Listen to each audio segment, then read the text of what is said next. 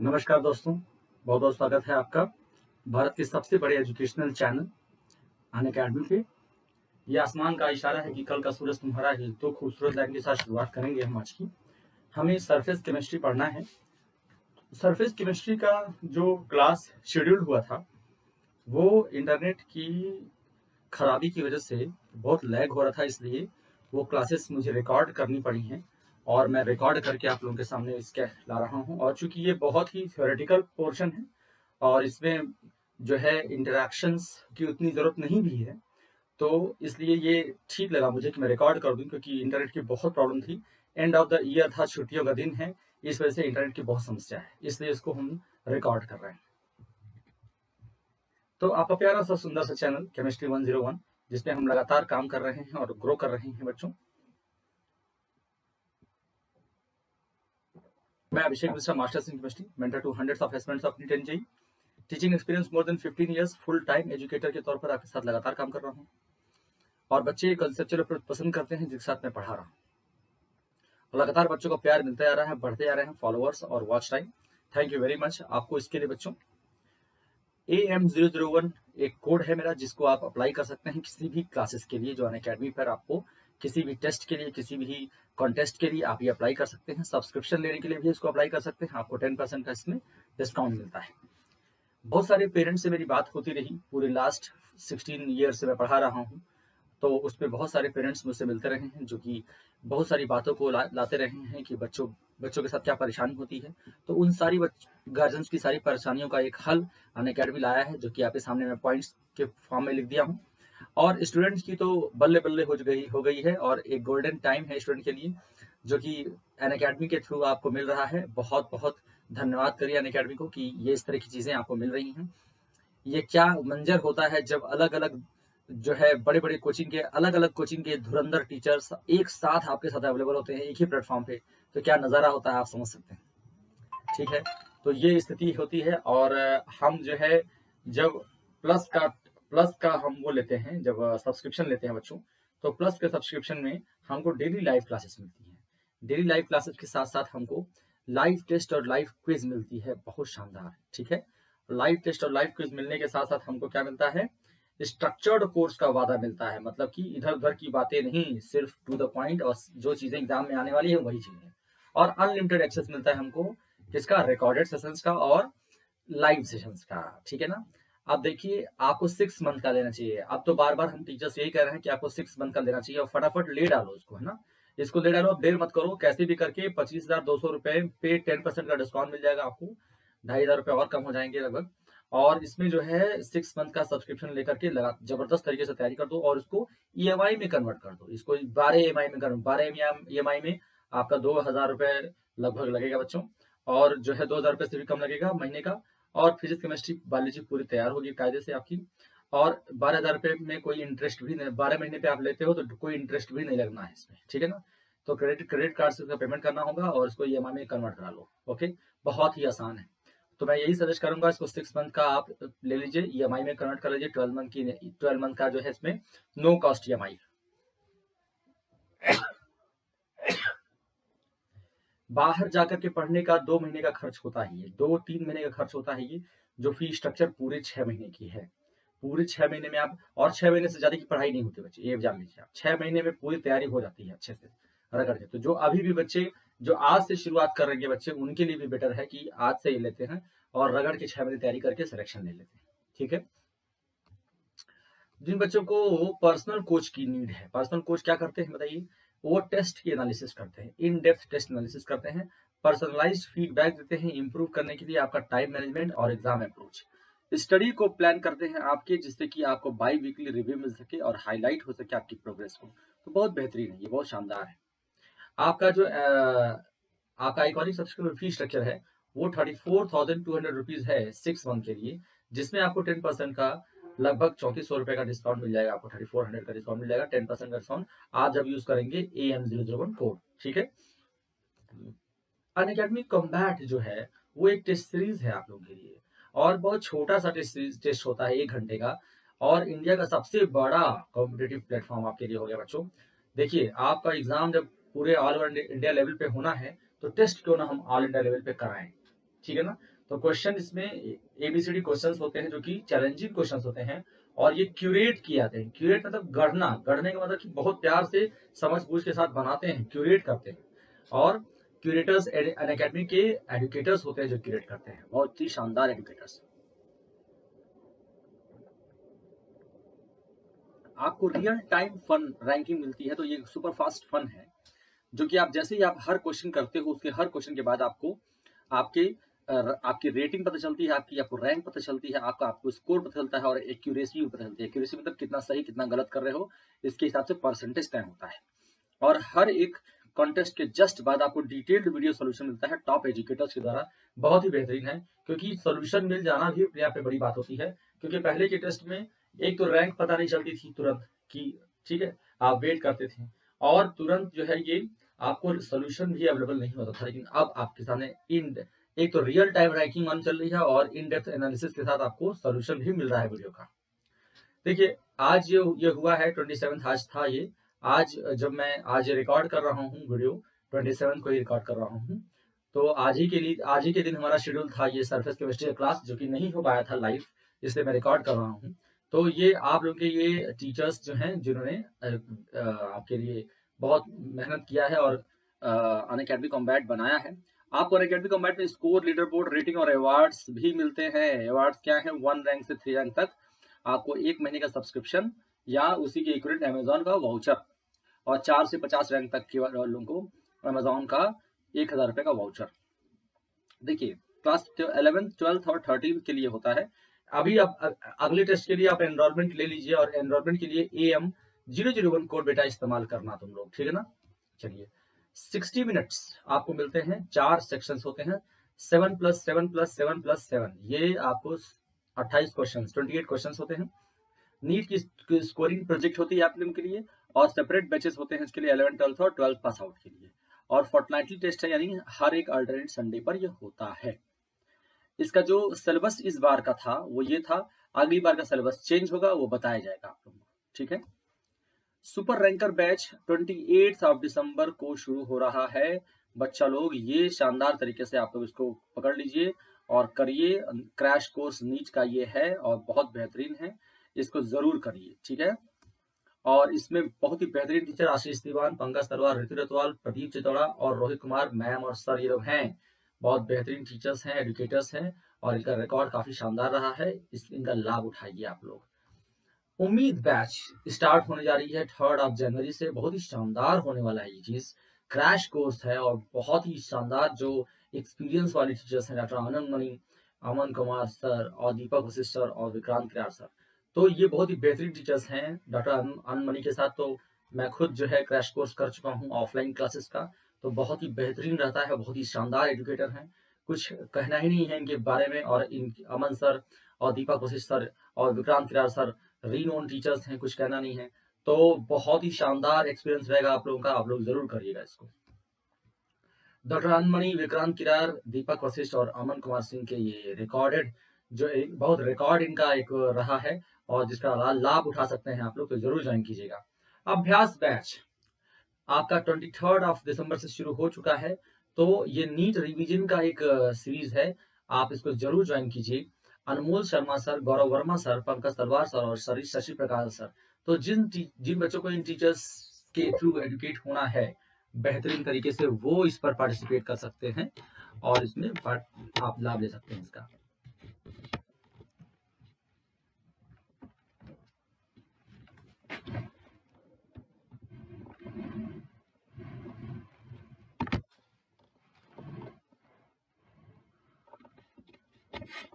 एक second,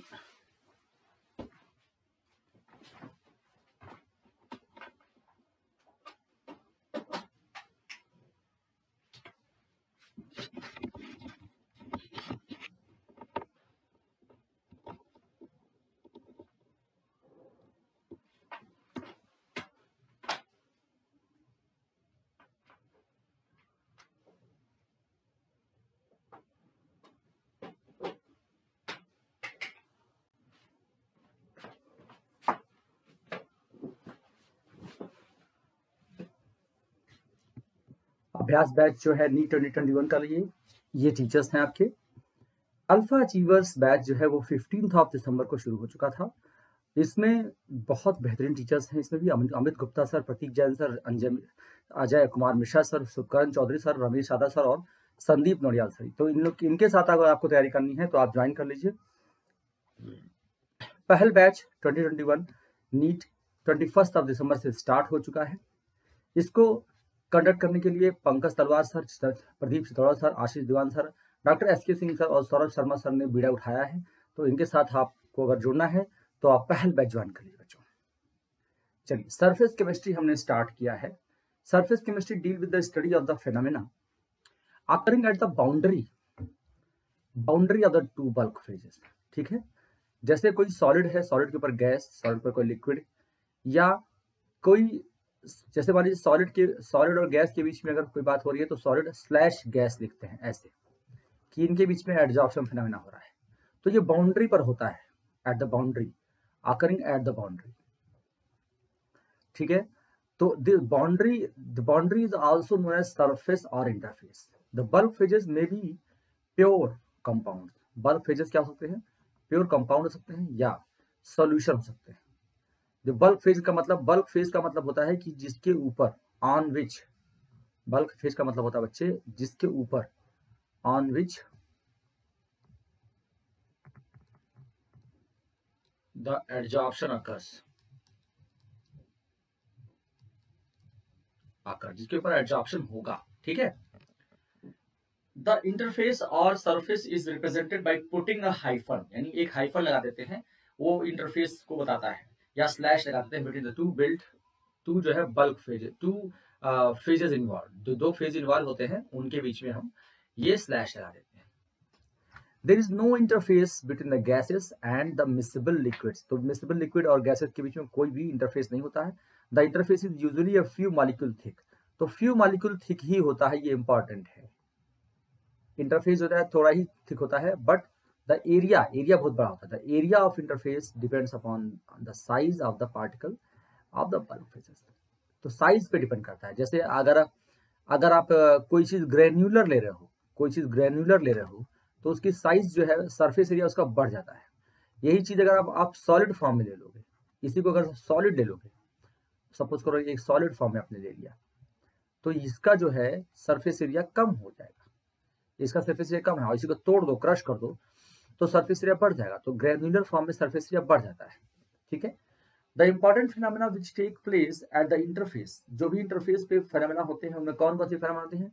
dissolution होती है इंटरफेस पर, क्रिस्टलाइजेशन होती है, कोरोजन भी इंटरफेस पे होती है, हेट्रोजीनस कैटालिसिस जो होती है वो इंटरफेस पे होती है, और इलेक्ट्रोड प्रोसेस, जो हम इलेक्ट्रोड डालते हैं और उस पर इलेक्ट्रोड पर हम अलग अलग हम रिएक्शंस कराते हैं, याद है ना, cathode and at anode at cathode reactions करते हैं, तो वो भी क्या होती है? सरफेस पर ही होती है।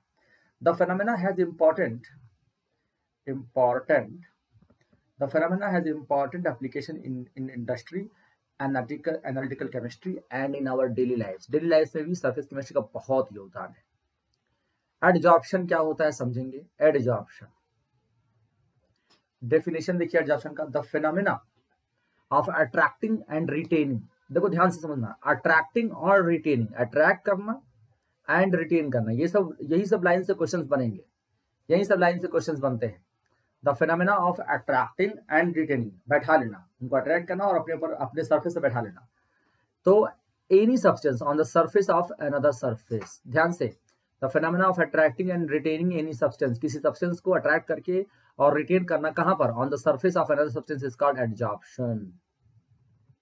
It is a surface phenomena. ये सरफेस फिनोमेना है क्योंकि सरफेस पे होता है, जबकि एब्जॉर्प्शन जो होता है बच्चों वो बल्क फिनोमेना है, वो अंदर चला जाता है। ठीक है, वो अंदर चला जाता है। जैसे कि अगर आप कोई चौक का टुकड़ा ले लो, चौक, तो चौक का टुकड़ा इंक में डुबो दो, एक चौक लेकर के इंक में डुबो दो, ठीक ना, एक आप चौक लीजिए और उसको ब्लू इंक में डुबो दीजिए, तो क्या होगा देखेंगे। ये जो आप मान लीजिए आपने ये ब्लू इंक है, इसमें आपने चौक ले लिया, चौक में येलो कलर की चौक ले रहा हूं, ठीक है, और इसको इसमें डिप कर देते हैं। ठीक है, जब डिप कर देंगे तो आपको क्या दिखाई देगा? ये पूरा चौक जो है वो ब्लूइश हो जाएगा, वो पूरा चौक जो है बच्चों वो ब्लूइश हो जाएगा। ठीक है, ये ब्लू इंक था आपका, ये ब्लू इंक था और इसको आपने डुबो दिया तो पूरा चौक जो है आपका ये ब्लूइश हो गया।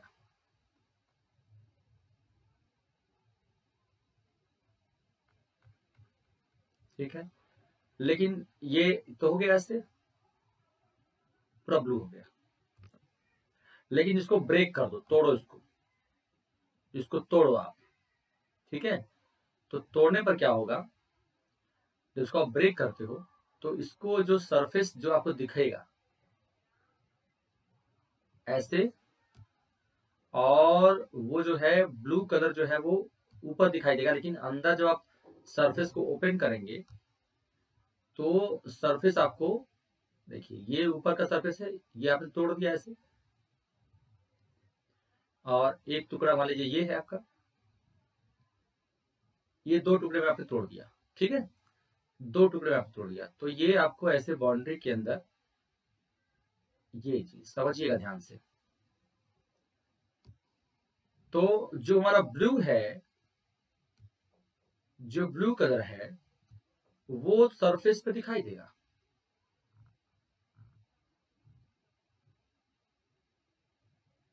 वो सरफेस पे दिखाई देगा, ब्लू कलर आपका सरफेस पे दिखाई देगा। ठीक है, लेकिन आपको अंदर जो है वो वेटनेस दिखाई देगी, वेटनेस तक गीलापन, आपको अंदर जो है उसकी वेटनेस दिखाई देगी, यानी येलो, मान लो इसको मैं येलो से दिखा रहा हूं,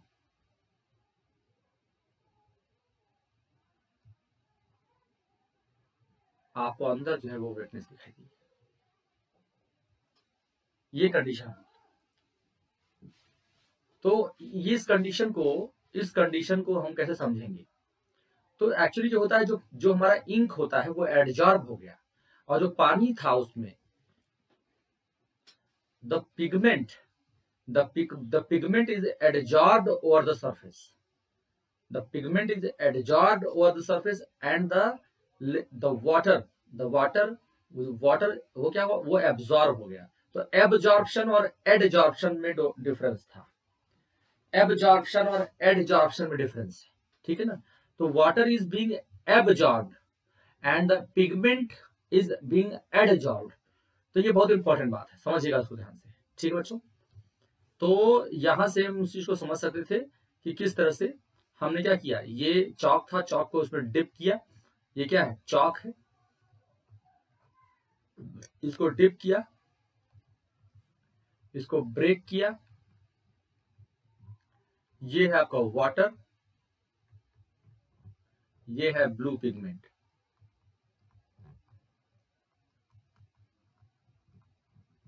ब्लू पिगमेंट जो है वो एडजॉर्ब है, और वाटर जो है वो एब्जॉर्ब है, वो बल्क में चला गया, वो बल्क फेनोमेना है। ठीक है, तो एब्जॉर्प्शन इज बल्क फेनोमेना और एडजॉर्प्शन इज सरफेस फेनोमेना। समझ में आ गई बात। The substance on which adsorption takes place is called adsorbent, और जो जिस सरफेस का हो रहा है उसको एडजॉर्बेट कहते हैं, एडजॉर्बेट। ठीक है, तो एडजॉर्बेट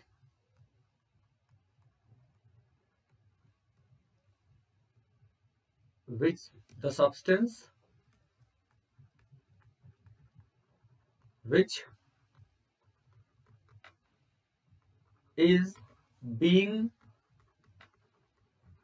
adsorbed, जो एडजॉर्ब हो रहा है, और जो एडजॉर्ब कर रहा है उसको एडजॉर्बेंट कहते हैं, जो एडजॉर्ब कर रहा है उसको हम लोग एडजॉर्बेंट कहते हैं। तो substance on which adsorption takes place is called adsorbent.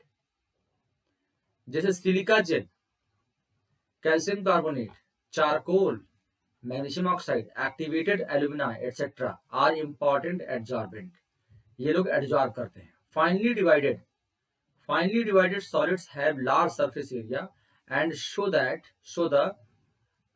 Adsorbent property of adsorption to a large extent. ये गलत है, थोड़ा सा गलत छप गया है, इसको मैं काट देता हूँ।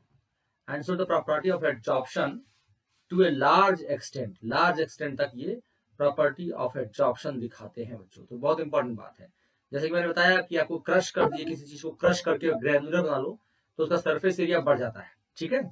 इसीलिए सरफेस एरिया कोई चीज का बढ़ाना है तो उसको हम क्या करते हैं, ग्राइंड कर देते हैं, ठीक है उसका। तो कोई अगर हमारा एक मान लो एक टुकड़ा है ऐसे, एक टुकड़ा है और इसको हम क्या किए, ग्राइंड कर दिए, ग्राइंडिंग, और ये ऐसे टुकड़ा ऐसे ग्रैनुलर फॉर्म में आ गया, तो इसका सरफेस एरिया बढ़ गया। आप खुद सोचो, अगर इसको हम एक ऐसे इसको 4 छोटे छोटे क्यूब्स में बांट दें तो ये मैथमेटिक्स लगाओगे तो भी जो है आपको सरफेस एरिया ज्यादा मिलेगा।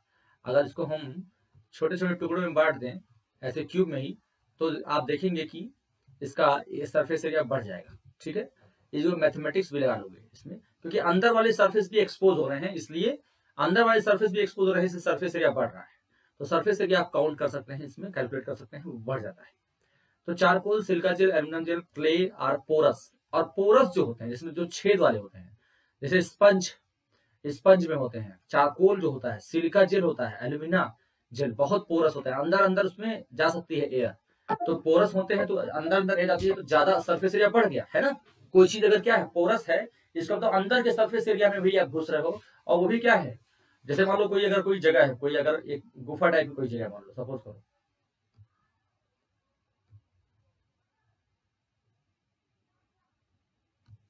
सपोज कीजिए कोई ऐसे है, ये है कोई जगह, मान लीजिए ये ऐसे कोई सॉलिड चीज है, ठीक है, ये बिल्कुल सॉलिड है। तो सरफेस एरिया इसका नाप लोगे ऊपर से। अब क्या करो, इसके अंदर छेद बना दो, होल कर दो, तो इसके अंदर वाली सरफेस भी तो एक्सपोज हो गए।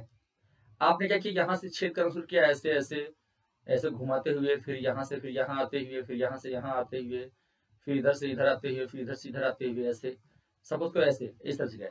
तो ये जो अंदर का सरफेस एरिया जो होल है, वो क्या किया, उसने सरफेस को, अंदर के सरफेस को भी एक्सपोज कर दिया, तो उतना सारा सरफेस एरिया बढ़ गया। हो सकता है अंदर का सरफेस एरिया कई गुना ज्यादा हो बाहर के सरफेस एरिया से, ठीक है ना।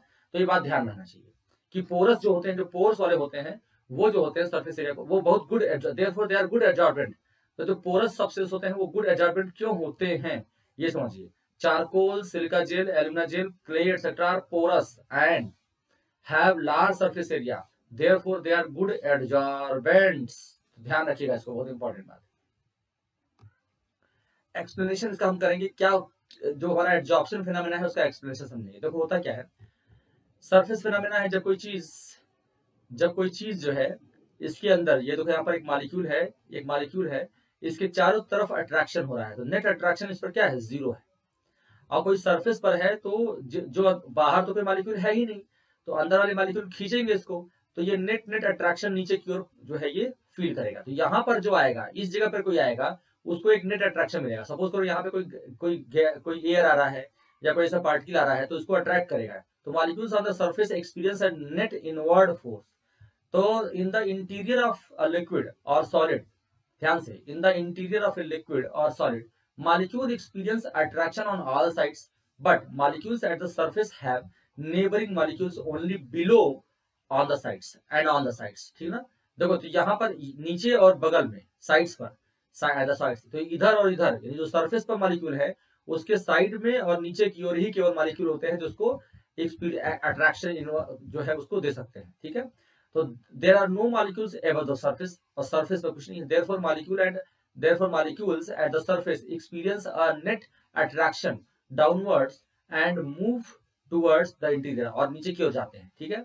इसीलिए जो पानी का जो तल होता है वो कैसा हो जाता है, ऐसे थोड़ा सा जो है कर्वी होता है, ठीक ना। जो फिजिक्स में पढ़ते हो आप, the attractive force are more predominant in the bulb rather than the surface. Surface पे जो सरफेस की जो, अब देखो एक होता है सरफेस टेंशन होता है, तो ये जो दो फोर्स हैं, ये सरफेस टेंशन के लिए रिस्पॉन्सिबल है। तो सरफेस टेंशन और जो अट्रैक्टिव फोर्स है वो ज्यादा है, इसलिए पानी का जो तल होता है वो थोड़ा सा क्या होता है, कनकेविटी टाइप का होता है, कनकेव होता है। ओके, चलिए डिसऑर्प्शन क्या होता है ये समझिए। डिसऑर्प्शन जो होता है बच्चों, एडजॉर्प्शन का उल्टा, removal of adsorb material from the surface is called, from the surface of adsorbent is called डिसऑर्प्शन। डिसऑर्प्शन is the reverse of adsorption. तो डिसऑर्प्शन जो है बच्चों रिवर्स है। जैसे कोई चीज अगर मान लीजिए एडजॉर्ब कर गई है, आप किसी कई तरीके हो सकते हैं, आप हीट कर दीजिए, तो अगर कोई गैस एडजॉर्ब हुई है तो हीट करेंगे तो वो निकल जाएगी सारी गैस, तो वो क्या होता है डिसऑर्प्शन। और सॉर्प्शन क्या होता है? सॉर्प्शन जो होता है बच्चे, when adsorption and absorption takes place simultaneously it is called sorption. अब देखो इसका क्या वो है सिग्निफिकेंस है और समझेंगे कैसे। जैसे कोई कॉटन है, कॉटन मान लो ले तो कोई कॉटन, और कॉटन जो है ऐसे मान लो कॉटन है, और उसको किसी इंक, मान लो कहीं इंक गिर गई होती है तो उसको आप सुखा लेते हो, तो आप देखेंगे कि कॉटन के एकदम सरफेस पर भी बूंदे दिखाई जाती हैं, बूंदे ऐसे ऐसे बूंदे दिखाई देती हैं सरफेस पे ऐसे, और पूरा ये सरफेस पे, और अंदर भी जो है ये ब्लूइश आता है। तो अंदर जो हो गया है वो क्या है? वो है एडजॉर्प्शन, और जो सरफेस पे बूंदे पड़ी हुई हैं वो क्या है? जॉर्प्शन, वो है एडजॉर्प्शन। तो इस फिनोमेना को बोलते हैं सॉर्प्शन। तो सॉर्प्शन क्या होता है? जिसको एडजॉर्प्शन और एब्जॉर्प्शन साइमल्टेनियसली अगर हो रहा है तो उसको बोलते हैं सॉर्प्शन। ये ध्यान रहे, ठीक है। चलिए, comparison of adsorption and sorption. Adsorption और एब्जॉर्प्शन में डिफरेंस समझिएगा। एब्जॉर्प्शन ये ए डी है और ये ए बी है ना, एडी और ए बी। एडजॉर्प्शन और एब्जॉर्प्शन, तो एडजॉर्प्शन और एब्जॉर्प्शन में बेसिक डिफरेंस समझते हैं बच्चों हम लोग। देखिए, it is a surface phenomena, ये सरफेस फिनोमेना है। Adsorption occurs only at the surface of the adsorbent, और ये क्या है? It occurs through out the bulk of the material, it is a bulk phenomena. कौन? एब्जॉर्प्शन। इसमें देखो concentration जो है एडजॉर्बेट, ध्यान से समझिएगा, जो एडजॉर्ब हो रहा है, जो एडजॉर्बेट का कंसंट्रेशन एट द सरफेस पर ज्यादा होता है और बल्क में बहुत कम होता है। तो the concentration of the adsorbate at the surface and in the bulk is different. The concentration is through out the same, यानी एब्जॉर्प्शन में कंसंट्रेशन पूरा थ्रू आउट सेम होता है। ये बहुत इंपॉर्टेंट बात है, इसको हम लोग क्या करेंगे? हाईलाइट करेंगे। तो concentration of the adsorbate at the surface and in the bulk is different. The concentration is same throughout. Rate of adsorption is initially high. अब यहाँ पे रेट की बात भी हम लोग करेंगे और आगे और पढ़ेंगे। तो कह रहा है रेट ऑफ, जो हमारा रेट होता है एडजॉर्प्शन का, वो इनिशियली हाई होता है, फिर डिक्रीज करता है, then decrease till equilibrium is obtained. तो बाद में घटते रहता है और इक्विलिब्रियम। तो rate of absorption remain same through out the process. ये घटता बढ़ता नहीं है, एक ही रेट से जब तक प्रोसेस होगा तब तक होता रहे, ठीक है ना। और ये सरफेस फिनोमेना है और ये बल्क फिनोमेना है बच्चों। तो ये बहुत इंपॉर्टेंट ये जो डिफरेंसेस हैं ये मैंने आपको लिखवाए। चलिए नेक्स्ट पॉइंट पे आते हैं, एडजॉर्प्शन इन एक्शन। ध्यान से समझिएगा, बहुत से क्वेश्चन पूछे आते हैं। व्हेन गैसेस लाइक O2, अगर हमारा ऑक्सीजन है, H2 है, हाइड्रोजन है, Cl2 है, CO है, अमोनिया है, CO2 गैस है, etcetera, are taken in a closed vessel, इनको क्लोज वेसल में ले लीजिए, ठीक है, इन अ क्लोज वेसल। तो मैं इसको मिटा रहा हूं, तो मैं सारा जो है कलर ही कर दूंगा, तो इसलिए जो इंपॉर्टेंट चीज होगी उसी को हम लोग लगाएंगे। Are taken in the close vessel containing powdered charcoal. क्या लिया गया है हम लोग? Powdered charcoal. हम क्लोज वेसल में कर रहे हैं और पाउडर्ड चारकोल ले रहे हैं। क्या ले रहे हैं बच्चों? हम लोग पाउडर्ड चारकोल ले रहे हैं। तो पाउडर्ड चारकोल का क्या सिग्निफिकेंस है? क्योंकि वो सरफेस एरिया बढ़ा देगा और अच्छा एडजॉर्बेंट भी है, ठीक ना। लेकिन सबके लिए होता है कि नहीं होता है, देखेंगे। It is found that pressure, जैसे हमने ये गैसेस लिए थे, इस तरह की गैस, मान लो इस तरह की कोई गैस लिए हो, आपने ले लिया और देखा कि प्रेशर जो है वो क्या हो रहा है? घट गया। ये ऐसा क्यों होता है? गैसेस जो है वो एडजॉर्ब हो गई सरफेस ऑफ द चारकोल पे, और प्रेशर किसकी वजह से होता है? आप जानते हैं, गैसेस की वजह से होता है। तो गैसेस जो उसके अंदर थी, वो कहाँ जाके बैठ गई? वो उसके सरफेस पे जाके बैठ गई। मैं यहाँ पे बताता हूँ आपको, इधर देखिए, मैं आपको यहाँ पे इसका आपको नजारा दिखाता हूँ। ये मान लीजिए क्लोज वेसल है, इसमें आपने कुछ गैस डाले हुए थे, वो गैस रैंडम अपना, और आपने इस पे बैरोमीटर ला के इसको प्रेशर भी इसका चेक कर लिया था, ठीक। प्रेशर कुछ था इसका कुछ प्रेशर अपना रहा होगा, ठीक। सपोज कीजिए ऐसा रहा था प्रेशर इसका। अब आपने क्या किया, इसमें चारकोल, अब इसमें चारकोल रख दिया आपने, इसी में आपने चारकोल रख दिया, और भी पाउडर्ड चारकोल रख दिया, क्रश किया हुआ, ये आपने इसमें चारकोल रख दिया। अब क्या हुआ कि जो हमारे मॉलिक्यूल्स थे गैस के, वो क्या किए, जा करके इस पे एडजॉर्ब हो गए। मॉलिक्यूल क्या हुआ बच्चे, एडजॉर्ब हो गए। तो अगर मैं रेड से बनाता हूं मॉलिक्यूल्स को, तो मॉलिक्यूल्स हमारे ये हैं, सपोज करो मैं रेड से ही बना देता हूं इनको, हमारे जो गैसियस मॉलिक्यूल्स थे उनको मैं रेड से दिखा रहा हूं। तो मॉलिक्यूल्स एब्जॉर्ब हो गए, तो अब सरफेस अब जो है यहाँ पर कम हो गया, हमारे पास जो गैस मॉलिक्यूल्स थे वो कम हो गए, तो अब प्रेशर भी क्या हो जाएगा, कम हो जाएगा, प्रेशर भी क्या हो जाएगा, कम हो जाएगा, प्रेशर इधर जो है कम हो गया, कम डिफरेंस हो गया। इधर का आर्म जो है, जो लेफ्ट का आर्म बहुत नीचे गया था, अब लेफ्ट का आर्म थोड़ा सा ऊपर आ गया, ये हो गया, ठीक, इस तरह से हो गया। तो प्रेशर जो है कम हुआ, तो प्रेशर डिक्रीज्ड।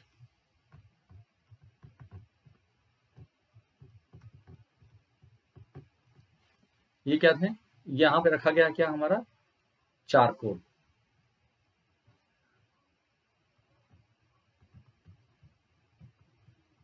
ठीक, और ये हमारे गैसेस,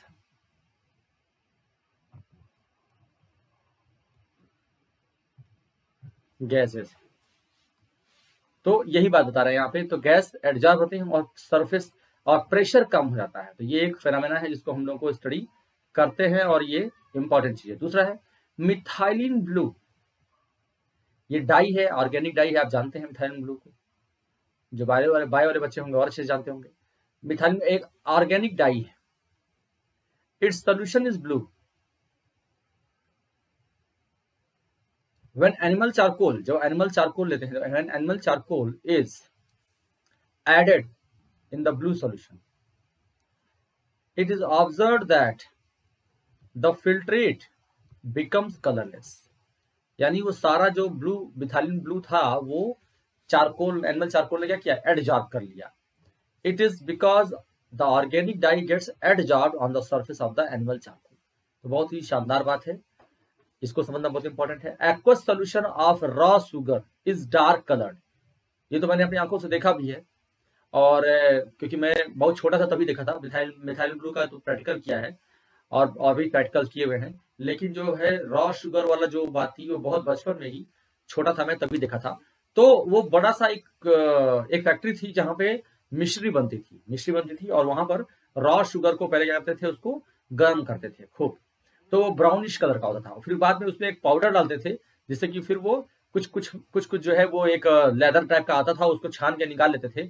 बाद में वही जो फिल्ट्रेट होता था उसको फिर वो क्रिस्टलाइजेशन के लिए छोड़ते थे, और वो एकदम व्हाइट बिल्कुल क्रिस्टल मिश्री की 3-4 दिन 5 दिन बाद वो क्रिस्टलाइज होकर निकलती थी। बहुत अच्छा लगता था देख करके हम लोगों को। तो when this dark solution is passed over beds of animal charcoal, solution become colourless. It is because the colouring material gate एडजॉर्ब्ड by the animal charcoal. और फिर वो चारकोल जो पाउडर डालते हैं, एनिमल चारकोल डालते हैं, उसको ऐसे पाउडर को छीट देते थे ऐसे बड़े से कढ़ाई में, और फिर उसको जो है छान करके वो एडजॉर्ब कर लेता था, और थोड़ा सा ऊपर तैरने लगता था, जैसे दूध की मलाई होती है उस तरह से वो तैरने लगता था, और उसको छान करके निकाल लेते थे, और छान के निकाल देते थे, फिर वो एक जो है वो क्लियर सॉल्यूशन बनता था, ठीक है। The air becomes dry in the presence of silica gel.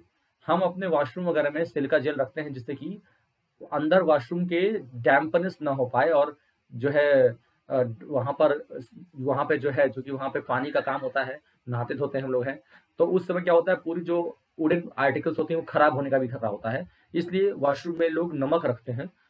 तो लोग कहते हैं कि ये वास्तु के हिसाब से बहुत अच्छा है नमक रखना, तो एक्चुअली वास्तु यही है कि वो साइंटिफिकली वास्तु है।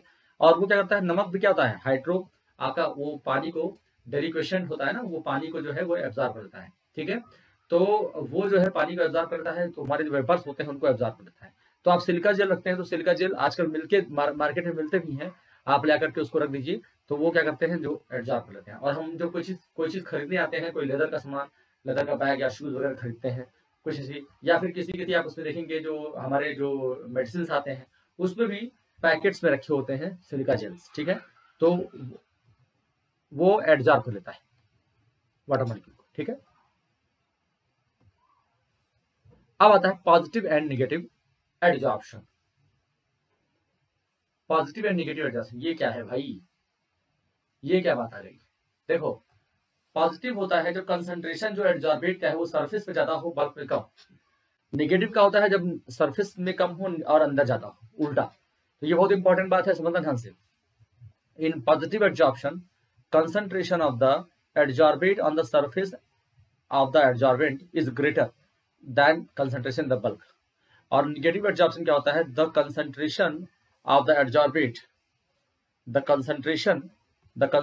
of the adsorbate is less on the surface than in the bulk।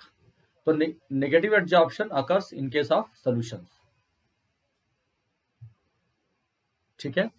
तो negative adsorption जो है वो सरफेस में कम होता है और अंदर बल्क में ज्यादा होता है। तो ध्यान रखिएगा इस चीज को, बस ऐसे ही ध्यान रखना कि पॉजिटिव और नेगेटिव एडजॉर्प्शन होता क्या है। टाइप्स ऑफ एडजॉर्प्शन आएंगे। टाइप्स ऑफ एडजॉर्प्शन देखिए, टाइप्स ऑफ एडजॉर्प्शन दो विशेष प्रकार के होते हैं जिन पे हम डिटेल में पढ़ने वाले हैं। तो adsorption is of two types, एक होता है फिजिकल एडजॉर्प्शन या फिजिकल एडजॉर्प्शन बोलते हैं या फिजिजॉर्प्शन बोलते हैं, इसी को हम फिजियोजॉर्प्शन या फिजियोजॉर्प्शन बोलते हैं, फिजिजॉर्प्शन, ठीक है ना। और एक होता है केमिकल एडजॉर्प्शन या इसको केमिजॉर्प्शन बोलते हैं, केमिजॉर्प्शन। तो this classification based on the type of forces. तो किस पर बेस्ड है ये, based on type of forces acting between the adsorbent and adsorbate, यानी एडजॉर्बेंट और एडजॉर्बेट के बीच में कौन सा फोर्स एक्ट कर रहा है उस पर ये डिपेंड करता है, उस पर ये बेस्ड होता है, ठीक है बच्चों। फिजिकल एडजॉर्प्शन या फिजिजॉर्प्शन में देखो, ये फिजिजॉर्प्शन मैंने यहाँ पे लिखा है, वो पीछे स्पेलिंग थोड़ी गलत थी। तो फिजिजॉर्प्शन या फिजिकल एडजॉर्प्शन, देखो इन दिस फिजिकल में क्या होता है, in this type of adsorption, इसमें क्या होता है, adsorbate is held on the surface by week wonder wall force, यानी कोई केमिकल बॉन्ड नहीं बनता फिजिकली, बस वो क्या है, वीक वंडर वॉल फोर्स से अट्रैक्टेड है, कोई केमिकल बॉन्ड नहीं बनता। और जो उनके बीच में अट्रैक्शन होता है वो बहुत कम होता है, अबाउट 40 किलो जूल पर मोल के बराबर होता है लगभग, ठीक है ना। और इसमें जो है इस प्रोसेस में चूंकि कोई केमिकल रिएक्शन नहीं हो रहा है तो कोई एक्टिवेशन एनर्जी भी नहीं होती है, एक्टिवेशन एनर्जी लगभग 0 ही होती है। और फिजिकल एडजॉर्प्शन जो है वो हर एक गैस और सॉलिड के बीच में हो सकता है, ठीक है। तो ये स्पेसिफिक नहीं है, स्पेसिफिक कब होता है, अगर कोई अगर केमिकल बॉन्ड बन रहा होता है, कोई केमिकल रिएक्शन हो रहा था, तो उसको स्पेसिफिक कहते हैं, लेकिन ये स्पेसिफिक नहीं होता, कोई भी गैस जो है किसी भी सॉलिड पर एडजॉर्ब हो सकती है, ठीक है ना। चलिए इसको पढ़ते हैं। In this type of adsorption adsorbate is held on the surface by, सबसे important, week wonder wall forces. ये बहुत इंपॉर्टेंट है, कोई केमिकल बॉन्ड नहीं, no chemical bond is form between the adsorbent and adsorbate, बहुत इंपॉर्टेंट बात, कोई chemical bond नहीं बनता, ठीक है ना। Therefore heat of adsorption is low, heat of adsorption क्योंकि हल्का सा अट्रैक्शन है तो हीट ऑफ एडजॉर्प्शन क्या होती है, बहुत कम होती है, 40 किलो जूल पर मोल, बहुत कम है। The process has low activation energy, क्योंकि कोई केमिकल बॉन्ड बन ही नहीं रहा है, तो लो एक्टिवेशन एनर्जी का सकते हो या ऑलमोस्ट 0 होता है। Physical adsorption takes place between every gas and solid, thus it is not specific in nature, it is a reversible and fast process, reversible भी होता है और फास्ट भी होता है, ठीक है। जैसे अगर हीट कर दो तो सारा गैस उड़ जाएगा। फिजिजॉर्प्शन of gases on solids increases, ध्यान से, increases with increase in pressure, यानी प्रेशर बढ़ाओगे तो इंक्रीज करेगा, टेम्परेचर बढ़ाओगे तो डिक्रीज करेगा, टेम्परेचर बढ़ाओगे तो उड़ जाएंगे सारी चीज। तो ये बहुत इंपॉर्टेंट बात है, तो ये समझिएगा ध्यान से। फिजिकल एडजॉर्प्शन क्या होता है या फिजिजॉर्प्शन क्या होता है, इसमें कोई केमिकल बॉन्ड नहीं बनती, इसलिए जो अट्रैक्शन से ये नया जो इंटरेक्शन हो रहा है, हम लोग जानते हैं ना कि जब स्ट्रॉन्गर इंटरेक्शन होता है तो क्या होते हैं, एनर्जी रिलीज होती है, वो एक्सोथर्मिक होता है। तो यहाँ पर भी पहले की तुलना में, मान लो कोई गैस है, गैस जाकर के किसी सरफेस पे बैठ जा रही है तो इंटरेक्शन तो हुआ लेकिन उतना स्ट्रांग नहीं है जितना कि केमिकल बॉन्ड में होता है। तो यहाँ पर जाके सिर्फ वंडर और फोर्स ऑफ अट्रैक्शन जाकर के चिपक गया गैस उस पर, ठीक है, और चिपक गया, और वो क्या है, वो आपका रिवर्सिबल भी है, जैसे उसको आप हीट कर दोगे तो गैस उड़ भी जाएगी। तो उसमें चूंकि कोई केमिकल बॉन्ड नहीं बन रहा है इसलिए बहुत ज्यादा हीट रिलीज नहीं होती है, कोई केमिकल रिएक्शन नहीं हो रहा है, इसलिए एक्टिवेशन एनर्जी की हमको आवश्यकता भी नहीं है। कि एक्टिवेशन एनर्जी जानते हो ना, किसी रिएक्शन को शुरू करने के लिए जितनी एक्स्ट्रा एनर्जी स्टार्टिंग में देनी पड़ती है वो एक्टिवेशन एनर्जी होती है। और वो चाहे एक्सोथर्मिक रिएक्शन हो चाहे एंडोथर्मिक रिएक्शन हो, उसको वो चाहिए ही चाहिए, एक्टिवेशन एनर्जी चाहिए ही चाहिए होती है। ठीक है, तो एक्टिवेशन एनर्जी क्या होती है? किसी रिएक्शन को शुरू करने के लिए आवश्यक मिनिमम ऊर्जा, मिनिमम एनर्जी जो चाहिए होती है, उसको हम एक्टिवेशन एनर्जी कहते हैं। ठीक है मेरे बच्चों, देखो low pressure and high temperature favours डिसऑर्प्शन। अगर आप प्रेशर लो है तो ये बहुत इंपॉर्टेंट है, low pressure and high temperature favours डिसऑर्प्शन। डिसऑर्प्शन को फेवर करता है, यानी अगर आप टेम्परेचर बढ़ा दोगे और प्रेशर कम कर दोगे तो उड़ जाएगी गैसेस। एडजॉर्प्शन इज जनरली, ध्यान से, adsorption is generally exothermic while डिसऑर्प्शन is endothermic. डिसऑर्प्शन को अगर हीट देना पड़ता है, हीट दोगे तो वो चीजें निकल जाएंगी, इसका मतलब डिसऑर्प्शन जो है वो क्या है? एंडोथर्मिक है। Physical adsorption results in the formation of multi molecular layer. ये बहुत इंपॉर्टेंट है। मल्टी मॉलिक्यूलर लेयर मतलब एक लेयर के ऊपर दूसरा लेयर, इसको थोड़ा समझाना जरूरी है, क्योंकि केमी जॉर्प्शन वो यूनिमॉलिक्यूलर लेयर होता है, केमी जॉर्प्शन होता है वो यूनिमॉलिक्यूलर होता है। ठीक है, ये ध्यान रहे, ये बात ध्यान रहे बच्चों। देखो जैसे मान लो कोई सरफेस है,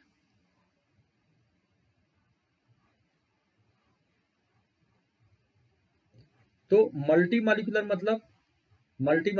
मतलब कि एक मॉलिक्यूल के ऊपर दूसरा, दूसरे के ऊपर तीसरा, तीसरे पे चौथा, इस तरह से वो, ये मान लो सरफेस है जिस पर हमारा एडजॉर्प्शन हो रहा है। तो जो हमारा जो भी चीज एडजॉर्ब हो रही होगी, जो भी चीज एडजॉर्ब हो रही है, उसके सपोज करो एक लेयर हमारा ये आ गया,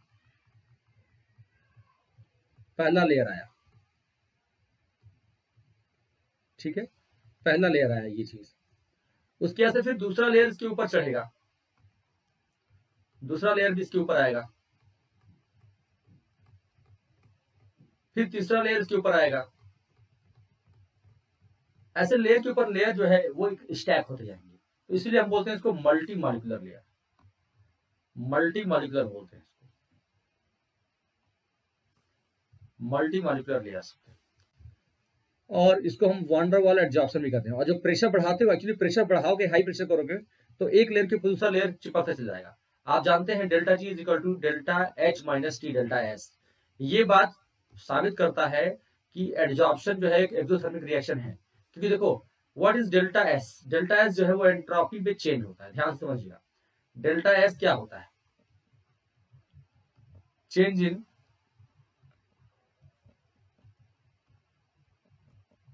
एंट्रोपी, यानी डेल्टा एस इक्वल टू हम S2 माइनस S1 कहते हैं। और एंट्रोपी क्या होती है? डिग्री ऑफ रैंडमनेस, यानी रैंडमनेस की डिग्री हम जिसमें नापते हैं उसको हम एंट्रोपी वर्ड से संबोधित, यानी उसको हम बताते हैं। ठीक है, कि एंट्रोपी इसकी है। तो जब पहले तो गैस था, वो उड़ रहा था हवा में, अब आपने क्या किया? एक सरफेस पर बैठा दिया इसको, यानी एंट्रोपी कम हो गई। तो डेल्टा हमारा S2 is smaller than S1, S2 is smaller than S1, तो delta S is equal to negative, ये नेगेटिव आएगा। और किसी भी spontaneous, for any spontaneous process, for any spontaneous मतलब कि जो कि अपने आप हो सके, या थोड़ा ऐसा प्रोसेस जो अपने आप होता हो, या थोड़ा सा ट्रिगर कर दे, थोड़ा सा स्टार्ट कर दे और अपने आप फिर होता चला जाए, उसको स्पॉन्टेनियस कहते हैं। तो for any spontaneous process delta G is equal to negative, delta G negative ही होता है। तो खुद सोचो आप, अगर हमारा डेल्टा जी को नेगेटिव चाहिए हमें, to get delta G negative, क्या है हमारे पास? वी हैव, तो हमारा डेल्टा एस, तो हमारा डेल्टा एस क्या है? डेल्टा एस इज नेगेटिव, क्योंकि एडजॉर्प्शन हो रहा है ना। तो हमारे डेल्टा एच को क्या है? डेल्टा एच को हाईली नेगेटिव होना पड़ेगा। Delta H should be highly negative, highly negative, तब जाकर के ये पूरा नेट नेगेटिव आएगा। आप करके देख सकते हो, delta G is equal to delta H और माइनस टी डेल्टा एस। ठीक है, तो डेल्टा एस अगर नेगेटिव हो जाएगा तो नेगेटिव के पॉजिटिव हो गया, ये पूरा टर्म पॉजिटिव हो गया, है ना। और पूरा टर्म अगर ये पॉजिटिव हो जाएगा, ये पूरा टर्म पॉजिटिव हो जाएगा, तो इसको बहुत ज्यादा नेगेटिव होना पड़ेगा, इनसे ज्यादा नेगेटिव होना पड़ेगा, तभी तो डेल्टा जी नेगेटिव आएगा, है ना। ये बात ध्यान रखिएगा, ये पूरा टर्म अगर पॉजिटिव हो गया, यानी माइनस है और ये माइनस है, माइनस माइनस प्लस हो गया, और ये भी अगर प्लस होगा तो प्लस प्लस मिलकर प्लस ही तो देगा, यानी एंडोथर्मिक ये डेल्टा जी पॉजिटिव आएगा तो इसका मतलब वो नॉन स्पॉन्टेनियस प्रोसेस आ जाएगा। तो डेल्टा एच जो होता है, और हम जानते हैं कि ये स्पॉन्टेनियस प्रोसेस है, तो डेल्टा एच क्या है, निगेटिव है, यानी ये एक्सोथर्मिक रिएक्शन है। तो हमारा जो एडजॉर्प्शन है is an exothermic reaction.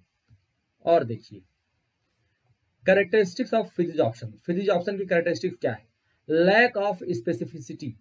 Lack of specificity मतलब कोई भी given adsorbent does not show any preference for particular gas, यानी किसी पर्टिकुलर गैस के लिए कोई प्रेफरेंस नहीं दिखाता, क्योंकि वंडरवॉल फोर्स सबके लिए बराबर है, सबके लिए सेम है। वंडरवॉल किसी में कोई भेद नहीं करता, वंडरवॉल सबके बीच में होता है। तो वंडरवॉल जो है यूनिवर्सल फोर्स ऑफ यूनिवर्सल। तो फिजिजॉर्प्शन जो होते हैं वो नॉन स्पेसिफिक होते हैं। तो ये बात हो गई कि फिजिजॉर्प्शन जो होते हैं वो नॉन स्पेसिफिक होते हैं, lack of specificity. Nature of adsorbate, ध्यान से, एडजॉर्बेट मतलब जो एडजॉर्ब हो रहा है, इन जनरल इजिली लिक्विफेबल गैसेज, ऐसी गैसेज जो आसानी से लिक्विफाई हो जाए, आसानी से क्या हो जाए, गैस से लिक्विड बन जाए। वो क्या होंगी भाई, जो आसानी से गैस से लिक्विड बन जाती है तो थोड़ा सा प्रेशर लगाओगे वो आराम से क्या होंगी, वो एडजॉर्ब हो जाएंगी, ठीक है। That is with higher critical temperature.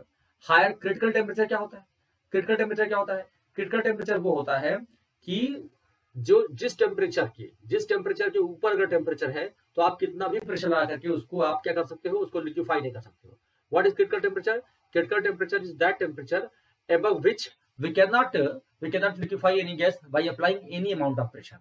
तो हायर, अगर हाई क्रिटिकल टेम्परेचर है इसका मतलब क्या है, टेम्परेचर रेंज ज्यादा है, यानी ज्यादा टेम्परेचर पर भी आप उसको क्या कर सकते हो, लिक्विफाई कर सकते हो। ये हायर क्रिटिकल टेम्परेचर का मतलब क्या हो गया कि ज्यादा टेम्परेचर पर भी इसको आप लिक्विफाई कर सकते हो। अगर किसी चीज का क्रिटिकल टेम्परेचर कम होता तो यानी उस टेम्परेचर के ऊपर अगर टेम्परेचर है, सपोज करो किसी का क्रिटिकल टेम्परेचर 0 डिग्री सेल्सियस है, तो आप 1 डिग्री सेल्सियस पर भी 1 डिग्री सेल्सियस पर कितना भी प्रेशर लगा लोगे उसको आप लिक्विफाई नहीं कर पाओगे, ठीक है ना।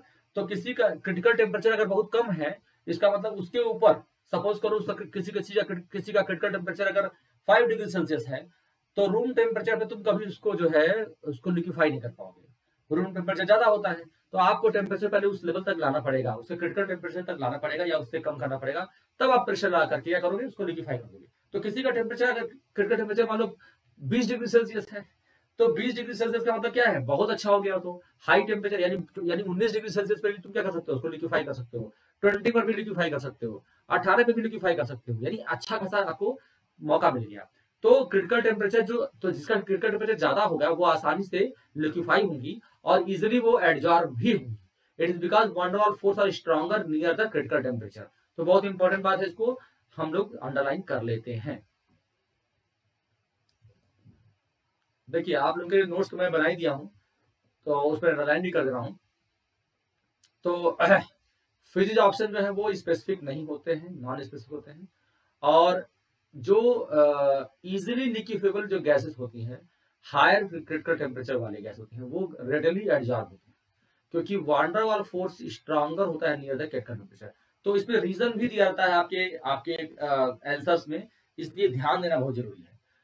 अब देखिए फिजिकल एडजॉर्प्शन, फिजिक्स ऑप्शन जो होता है वो रिवर्सिबल इन नेचर होता है, यानी आप टेम्परेचर बढ़ाओगे तो अगर मान लो सॉलिड जो है गैस, सॉलिड पे गैस एडजॉर्ब हुआ है तो गैस और सॉलिड का यहाँ पे क्या बन गया, एडजॉर्बेट और एडजॉर्बेंट का यहाँ पे रिलेशन बन गया और हीट निकल गई।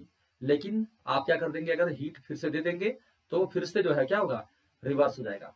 तो फिजिक्स ऑप्शन यानी physical adsorption of gas bye solid is generally reversible. Physical adsorption increases, ध्यान से, physical adsorption increases with the increase in the pressure and decrease in temperature. सही बात है। It is in accordance to the Lee Chatelier principal. क्यों बोलते हैं ऐसे, देखिए, क्योंकि जब वो एडजॉर्ब होता है तो टेम्परेचर निकलता है, रिलीज करता है, टेम्परेचर रिलीज करता है। तो मैंने बताया था कि जो टेम्परेचर, जो आग उगल रहा हो उसको आग दोगे, जो आग उगल रहा हो यानी जो हीट निकाल रहा हो, उगल रहा हो उसको, और उसको हीट मत दो, उसको उसका हीट खत्म कर दो। चलो, तो जो चीज वो उगल रहा है, कोई एक्सोथर्मिक रिएक्शन हीट उगलता है तो उसको हीट नहीं देना है, उसको ठंडा करना है, राइट। तो ली चैटलियर प्रिंसिपल यही कह रहे हैं। ओके, अच्छा, तो सरफेस एरिया बढ़ाते हो तो क्या होता है, greater the surface area of the adsorbent greater is the adsorption. जितना ज्यादा सरफेस एरिया होगा एडजॉर्प्शन उतना अच्छा होगा। Enthalpy of adsorption, enthalpy of adsorption, enthalpy of absorption is quite low, क्योंकि वीक वन डाल फोर्सेस होते हैं, इसलिए हीट जो एसोसिएटेड होता है वो बहुत कम होता है।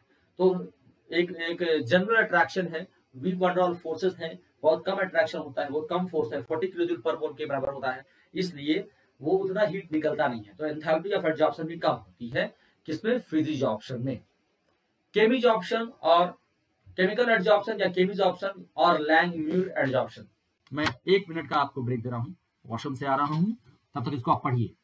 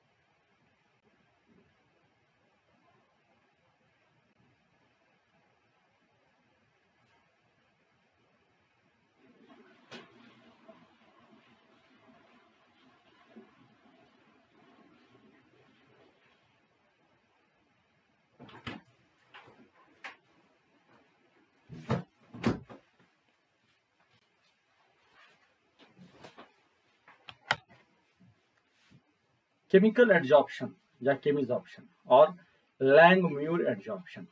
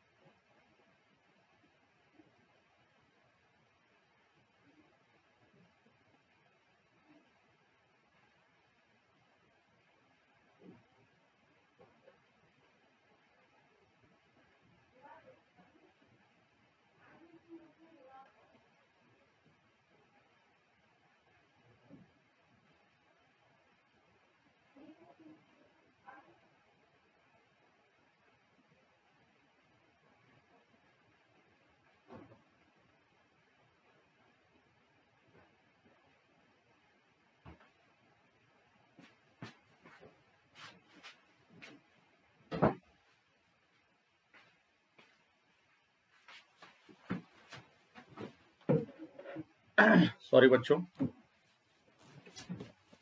केमिकल एड्जॉर्प्शन और केमिजॉर्प्शन या लैंग-म्यूर एड्जॉर्प्शन, ये समझिए। इसमें ये फिजिजॉर्प्शन से अलग है और ये बहुत इंपॉर्टेंट है इसको समझना। इसमें बहुत स्पेशल बातें हैं। In this type of adsorption the adsorbate is held on the surface by forces similar to that of a chemical. ये बात इंपॉर्टेंट है। And surface compound is form, तो केमिकल बॉन्ड बनता है और सरफेस पर एक कंपाउंड बनता है। अभी तक ऐसी बात नहीं थी, ठीक है। तो यानी जो एड्जॉर्बेट है वो एड्जॉर्बेंट के सरफेस पर एक कंपाउंड बना देता है, सरफेस कंपाउंड बोलते हैं। और हीट ऑफ एड्जॉर्प्शन हाई होता है, अबाउट 400 किलोजूल पर मोल होता है, क्योंकि वहां पे केमिकल बॉन्ड बन रहा है, स्ट्रॉन्ग केमिकल बॉन्ड बनता है। New surface compound is form, ठीक है। Activation energy of the process is high and chemical adsorption does not take place between every gas and solid, यानी स्पेसिफिक होते हैं, thus it is specific in nature and irreversible होते हैं और slow process होता है। बहुत शानदार बात, बहुत शानदार बात, इसको ध्यान से समझिएगा।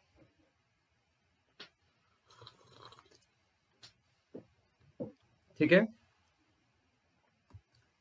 केमिजॉर्प्शन, जो केमिजॉर्प्शन होता है, increases initially with increase in temperature and then decreases. देखो बहुत हाई टेम्परेचर है, तो अभी आप कह रहे हैं कि सर अभी मैंने बोला था कि जो हीट उगल रहा हो इसको हीट मत दो, तो यहाँ पे कैसे हो रहा है, केमिजॉर्प्शन increases initially with the increase in temperature and then decreases.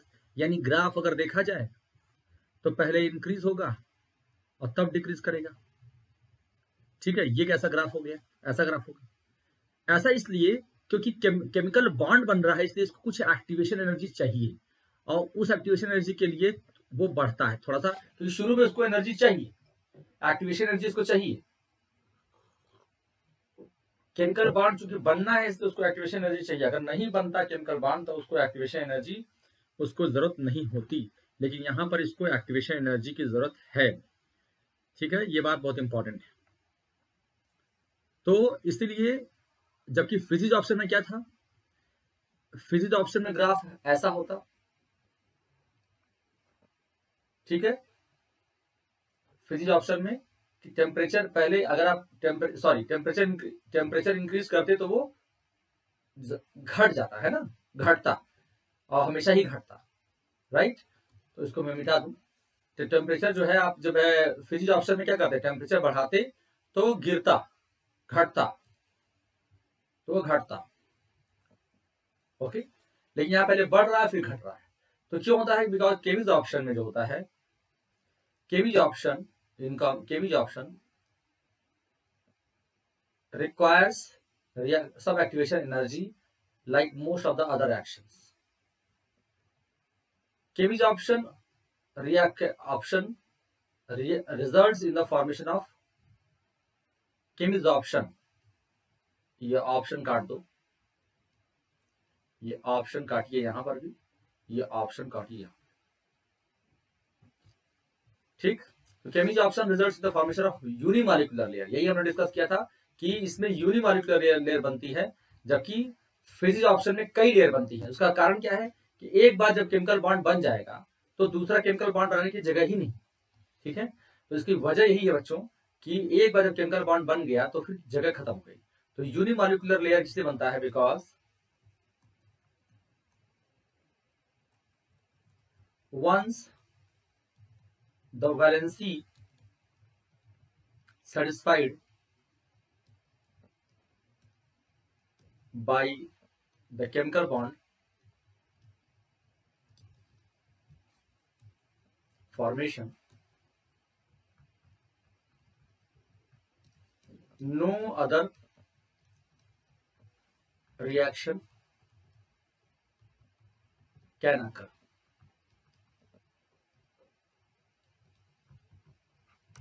कोई और रिएक्शन अकर नहीं करेगा, ठीक है।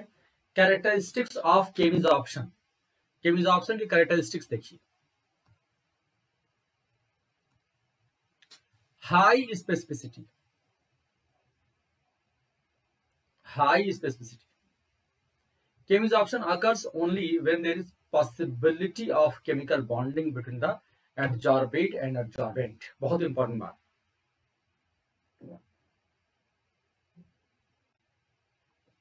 यानी एक केमिकल बॉन्ड बनना जरूरी है। अगर केमिकल बॉन्ड बनने का वो नहीं है, उसमें कोई ऑप्शन नहीं है, तो वो नहीं बनेगा। तो वहां पे तो केमिज option occurs when there is a possibility, there is a possibility, है ना, between the adsorbate and adsorbent. ये बहुत इंपॉर्टेंट है। तो possibility of chemical bonding between the adsorbent and adsorbate. For example, oxygen gets एडजॉर्ब्ड on metal by virtue of oxidation formation, oxide formation, and hydrogen is adsorbed by transition metal due to hydride formation। तो ये बात important है, ठीक है। तो hydrogen जो है वो एडजॉर्ब होता है, हाइड्राइड फॉर्मेशन कर लेता है ट्रांजिशन मेटल के थ्रू, और ऑक्सीजन जो है जो मेटल्स पे एडजॉर्ब होती है क्योंकि वहां पे ऑक्साइड लेयर बन जाता है। ये बहुत इंपॉर्टेंट बात है। इरिवर्सिबिलिटी, जबकि हमारा वो क्या था, रिवर्सिबल था। कौन? हमारा फिजिक्स ऑप्शन जो था बच्चे वो रिवर्सिबल था। As केमिज option involves compound formation, it is usually irreversible. It is an exothermic process. The activation energy of reaction is high, therefore केमिज option is very low at low temperature. ठीक है। It increases with the increase in temperature. Physics option may change into chemistry option at high temperature. Usually high pressure favors chemistry option. ठीक है, समझिएगा। केमिज option पे high pressure पे केमिज option होता है। As केमिज option involve compound formation, it is usually irreversible. It is an exothermic process. Exothermic process क्योंकि heat निकलता है। The activation energy of the reaction is high क्योंकि केमिकल बॉन्ड बनता है। Therefore केमिज option is slow at low temperature. Low temperature पर slow होगा। It increases with increase in rising temperature. बता चुका हूं इसको। टेम्परेचर बढ़ाओगे तो पहले बढ़ता फिर घटता है, ये भी बात समझना। बाद में घटने लगता है क्योंकि बाद में जब रिएक्शन शुरू हो जाएगा, वंस द रिएक्शन स्टार्ट, जब हमारा एडजॉर्प्शन शुरू हो गया तो खुद ही इतना हीट रिलीज कर रहा है कि अब आपको और हीट देने की जरूरत नहीं है, बल्कि इसको थोड़ा ठंडा कीजिए जिससे कि फॉरवर्ड डायरेक्शन में जाए ली चैटलर प्रिंसिपल के अकॉर्डिंग। ठीक है। फिजिक्स ऑप्शन में change into केमिज option at high temperature. Physics option जो है वो में change into केमिज option at high temperature. तो फिजिक्स ऑप्शन क्योंकि हाई टेम्परेचर पर फिर केमिकल बॉन्ड बनना शुरू हो जाएगा ना, इसीलिए फिजिक्स ऑप्शन केमिज ऑप्शन में बदल जाएगा। तो ये बहुत इंपॉर्टेंट बात है। फिजिक्स में change into केमिज option at high temperature. तो because usually high pressure favours केमिज option. देखो फिजिक्स ऑप्शन अगर आप कर रहे हो, फिजिक्स ऑप्शन है, तो अगर हाई टेम्परेचर कर दिए, टेम्परेचर बढ़ा दिए, टेम्परेचर जो है हाई टेम्परेचर कर दिए, तो फिर केमिकल बॉन्ड बनना शुरू हो जाएगा। केमिकल बॉन्ड फॉर्मेशन में स्टार्ट, बॉन्ड फॉर्मेशन में स्टार्ट। इसलिए क्या होगा, जब केमिकल बॉन्ड बनना शुरू हो जाएगा तो ये केमिज ऑप्शन के लिए बात हो जाएगी। केमिज ऑप्शन, ठीक है, ये बात। तो ये कैरेक्टरिस्टिक्स ऑफ केमिज ऑप्शन की बात था। फिजिक्स ऑप्शन की कैरेक्टरिस्टिक्स को एक बार समझ लेते हैं लाइन से, पॉइंट वाइज समझ लेते हैं बच्चों। देखिए ध्यान से। Adsorbate is held by week one Dyer forces.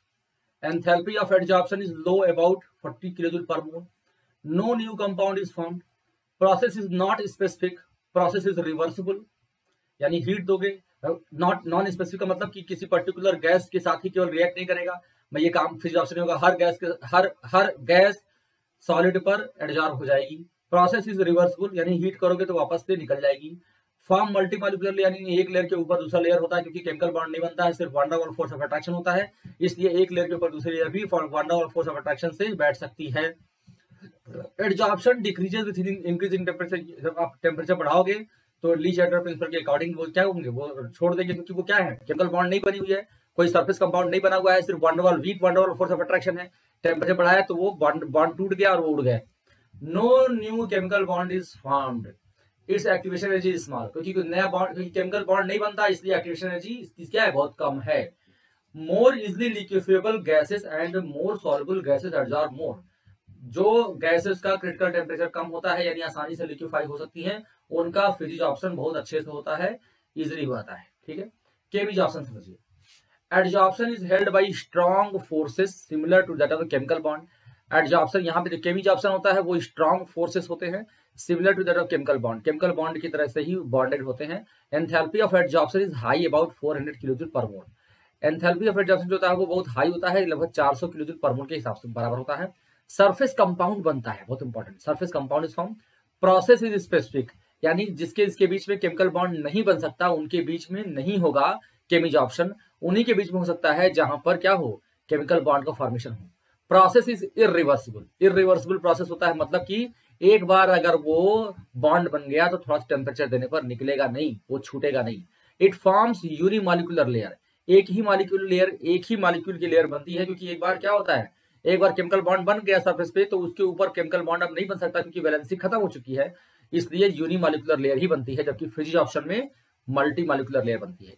It first increases with increase in temperature, क्योंकि केमिकल रिएक्शन होने के लिए थोड़ी एनर्जी चाहिए होती है पहले स्टार्टिंग में, उसको बोलते हैं एक्टिवेशन एनर्जी। तो एक्टिवेशन एनर्जी तो चाहिए ना, उसके बाद एक्टिवेशन एनर्जी को मिल जाएगा, वो मीट कर जाएगा, उसके बाद से वो खुद ही हीट रिलीज करना शुरू कर देगा। वो खुद ही जब हीट रिलीज करना शुरू कर देगा तब जो है वो उसको जरूरत नहीं रहेगी टेम्परेचर की। तो पहले क्या होता है, टेम्परेचर देना पड़ता है तो बढ़ता है हमारा, फिर जो है बढ़ने, फिर रिएक्शन शुरू होता है, उसके बाद से फिर ये टेम्परेचर बढ़ाने पर वो कम। तो इधर टेम्परेचर है, मान लो इधर टेम्परेचर बढ़ा रहे हैं, और इधर प्रोग्रेस ऑफ रिएक्शन, ये केमिजॉर्प्शन है, ठीक है, केमिजॉर्प्शन।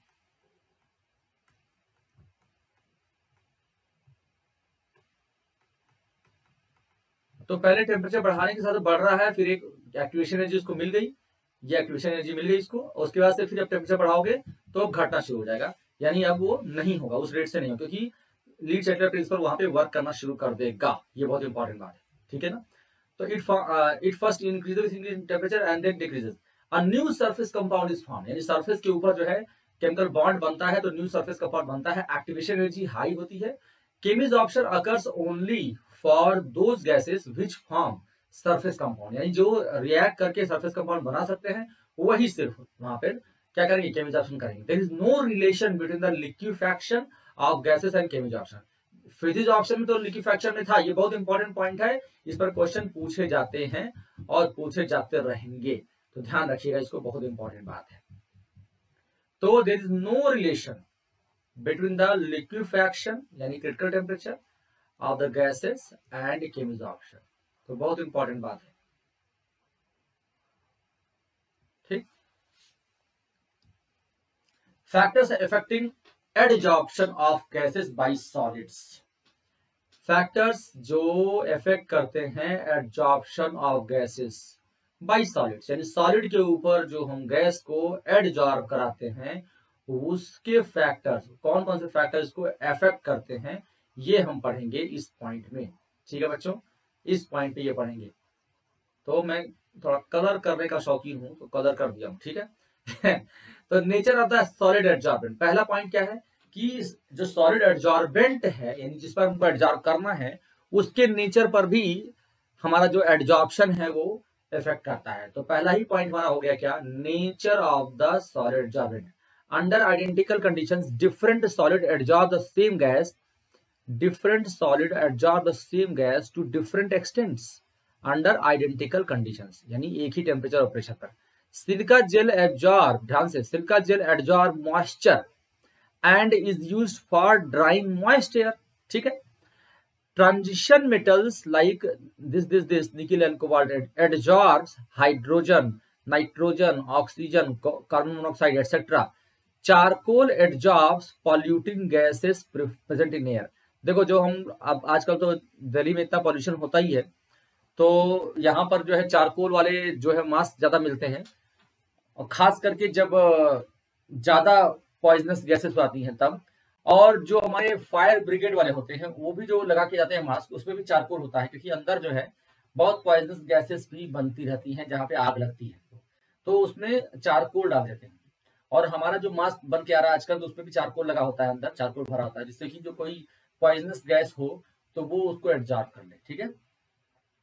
तो ट्रांजिशन मेटल जो होते हैं वो हाइड्रोजन गैस हो गया, N2 गैस हो गया, O2 गैस हो गया, CO हो गया, इसको एब्जॉर्ब करते हैं। चारकोल जो है वो पॉल्यूटिंग गैसेस को यानी पॉइजनस गैसेस को एब्जॉर्ब कर लेता है, जबकि सिलिका जेल की बात की जाए तो वो मॉइस्चर को एब्जॉर्ब करता है और ड्राई करने का काम करता है। कोई भी नमी, जहां पे भी नमी होती है, जहां पे डैम्पनेस का खतरा होता है, वहां पर हम सिलिका जेल रखते हैं, जिससे कि नमी को वो एब्जॉर्ब कर ले और हमारा बच जाए, हमारे वुडन आर्टिकल्स वगैरह बच जाए, ठीक है ना। तो देखिए इसमें क्या है, नेचर ऑफ एब्जॉर्बेंट, एब्जॉर्बेंट जैसा होगा वो इस तरह का गैस को एब्जॉर्ब करेगा। सरफेस एरिया, आप ये चीज पहले से जान रहे हैं, ज्यादा सरफेस एरिया होगा तो ज्यादा एड्जॉर्प्शन होगा, एड्जॉर्प्शन जो है ज्यादा से ज्यादा होगा, ठीक है ना।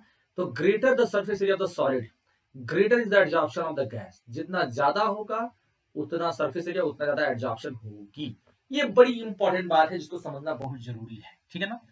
अब यहाँ पे समझो, फाइनली डिवाइडेड सॉलिड्स होते हैं वो ज्यादा सरफेस एरिया होते हैं और ज्यादा एब्जॉर्बिंग पावर होता है। तो मैंने इसको पहले बताया कि किसी चीज को क्रश कर दो तो ज्यादा वो सरफेस एरिया बढ़ जाती है और ज्यादा फिर वो जो है क्या होता है, टेस्टी भी हो जाता है ना। इसीलिए हम लोग क्रश करके खाते हैं, इससे सरफेस एरिया बढ़ जाती है और ज्यादा ही उस पर ज्यादा सलाइवा उस पर लग पाता है और ज्यादा रिएक्शन हो पाता है हमारे माउथ में ही। ये भी सब आप जो हमारा स्टमक जो है उसको हम कहते हैं ग्राइंडर है, वो ग्राइंड करता है जिससे कि और वो फाइन फाइन टुकड़े में टूट जाए हमारा जो फूड मटेरियल है, जिससे कि उस पर हमारे एंजाइम्स का असर और अच्छे से हो सके, गैस्ट्रिक जो जूसेस होते हैं उनका असर और अच्छे से हो सके। तो ये सब हम एंजाइमेटिक एक्शन भी पढ़ने वाले हैं बच्चों। बहुत ही शानदार चैप्टर है, मजा आने वाला चैप्टर है, बहुत ही बेहतरीन चैप्टर है, जिसको आप अगर इंटरेस्ट से पढ़ेंगे तो मजा आएगा। तो finally divided solids have greater surface area and therefore have large एडजॉर्बिंग power. टुकड़े टुकड़े में तोड़ देते हो कोई चीज को तो उसका सरफेस एरिया, क्योंकि देखो अंदर से भी एक्सपोज हो गया ना। मान लो कोई चीज क्या था, कोई एक मान लो कि एक मिट्टी का टुकड़ा ले लो, मिट्टी का एक ले लो टुकड़ा, ठीक है, तो उसका सरफेस एरिया देखो क्या क्या है, देख लो। अब तोड़ोगे तुम तो अंदर वाले जो छुपे हुए सरफेस एरिया थे वो भी एक्सपोज हो गया ना, है ना। ऐसे सपोज करो, ऐसे मैं बना रहा हूं, अंदर वाले छुपे हुए भी जो सरफेस थे वो भी तो एक्सपोज आते हैं बच्चों, इसीलिए तो सरफेस एरिया बढ़ जाती है। ये आपका एक सॉलिड है, मान लीजिए ये आपका सॉलिड है। अब अंदर का बल्क तो हमको दिख नहीं रहा है, अंदर का बल्क हमको दिख नहीं रहा है, ये सॉलिड का सरफेस है। अब इसको हमने क्या किया, ऐसे हमने काट दिया, मान लो ऐसे काट दिया, ऐसे काट दिया तो देखो यहां पे कैसे होगा, एक टुकड़ा ऐसे हो गया, एक टुकड़ा हमको ऐसे मिल गया इसका। अब ये वाला सरफेस जो है जो पहले एक्सपोज नहीं था, अब ये एक्सपोज हो गया और एक टुकड़ा जो हमको मिल गया वो ये हो गया। इसको मैं ऐसे दिखा रहा हूं, इसका सरफेस ये एक्सपोज हो गया।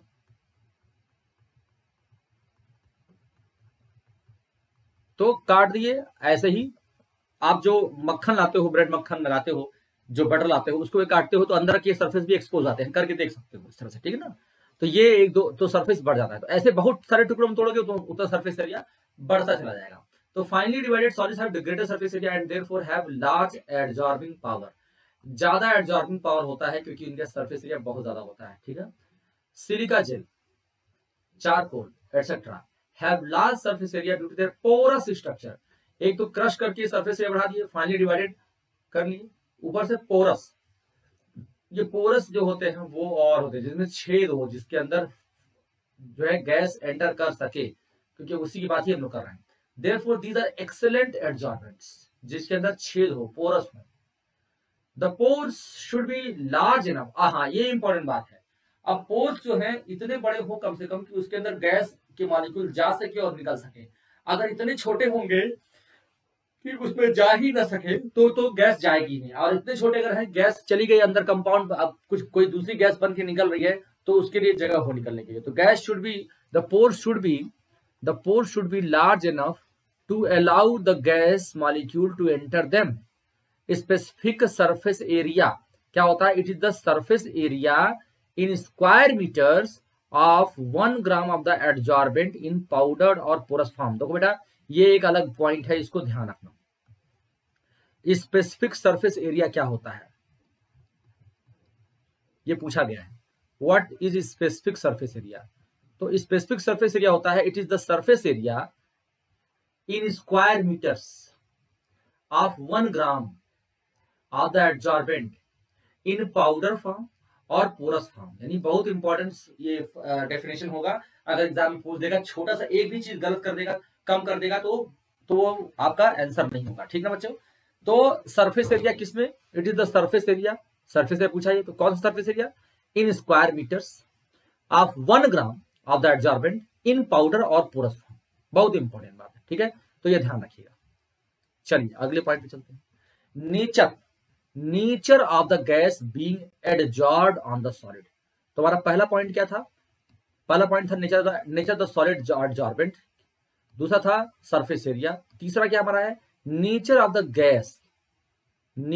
गैस एडजॉर्ब बीइंग एडजॉर्ब, जो गैस एडजॉर्ब हो रही है, nature of the gas being adsorb on the solid adsorbent, ठीक है ना। The gas which is more easily लिक्विफेबल and more soluble in water is adsorb मोर। ये तो पहले से बात हो गई है कि जो मोर इजिली लिक्विफेबल होंगी और मोर सॉल्युबल होंगी वाटर में, वो एडजॉर्ब करेगी ज्यादा। जैसे अमोनिया हो गया, कार्बन डाइऑक्साइड हो गया, सल्फर डाइऑक्साइड हो गया, HCl गैस हो गया, etcetera are adsorb more on A solid because they are more soluble in water and are readily liquefied, ठीक है। The gases N2 nitrogen gas हो गया, हाइड्रोजन हो गया, ऑक्सीजन हो गया, मीथेन हो गया, C2H4 हो गया, ethene etcetera are not liquefied readily and are very less soluble in water, ठीक है।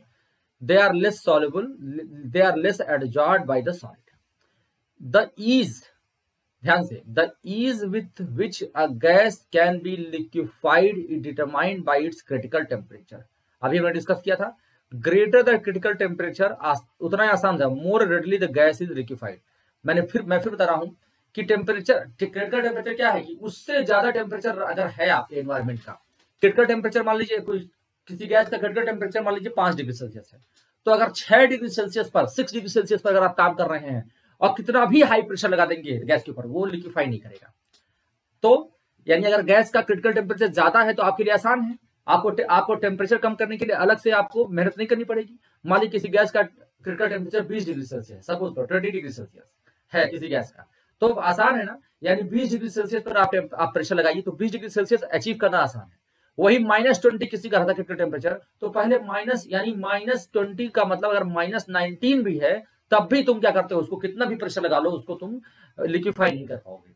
किसी का तो यानी जितना नीचे रहेगा उतना बहुत मुश्किल हो जाएगा, और किसी का क्रिटिकल टेम्परेचर ज्यादा है किसी गैस का, यानी उतना आसानी से लिक्विफाई कर लोगे। तो बच्चे उल्टा समझ लेते हैं कि किसी का क्रिटिकल टेम्परेचर ज्यादा है तो बहुत मुश्किल से लिक्विफाई होगा, ऐसा नहीं है। क्रिटिकल टेम्परेचर ज्यादा है यानी वो आसानी से लिक्विफाई होगा, वो आसानी से लिक्विफाई हो जाएगा, क्योंकि उतना टेम्परेचर के लिए तुमको मेहनत नहीं करनी पड़ेगी, मशक्कत नहीं करनी पड़ेगी। ज्यादा टेम्परेचर है तो ये जितना तो क्रिटिकल टेम्परेचर किसी का ज्यादा है तो उतनी आसानी से वो क्या लिक्विफाई होती है।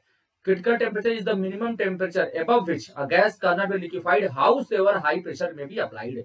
तो ये बहुत इंपॉर्टेंट बात है जिसको आपको समझना बहुत जरूरी था। तो critical temperature is the minimum temperature above which the gas can not be liquefied हाउसएवर high pressure is applied. ठीक है, ठीक है मेरे प्यारे बच्चों।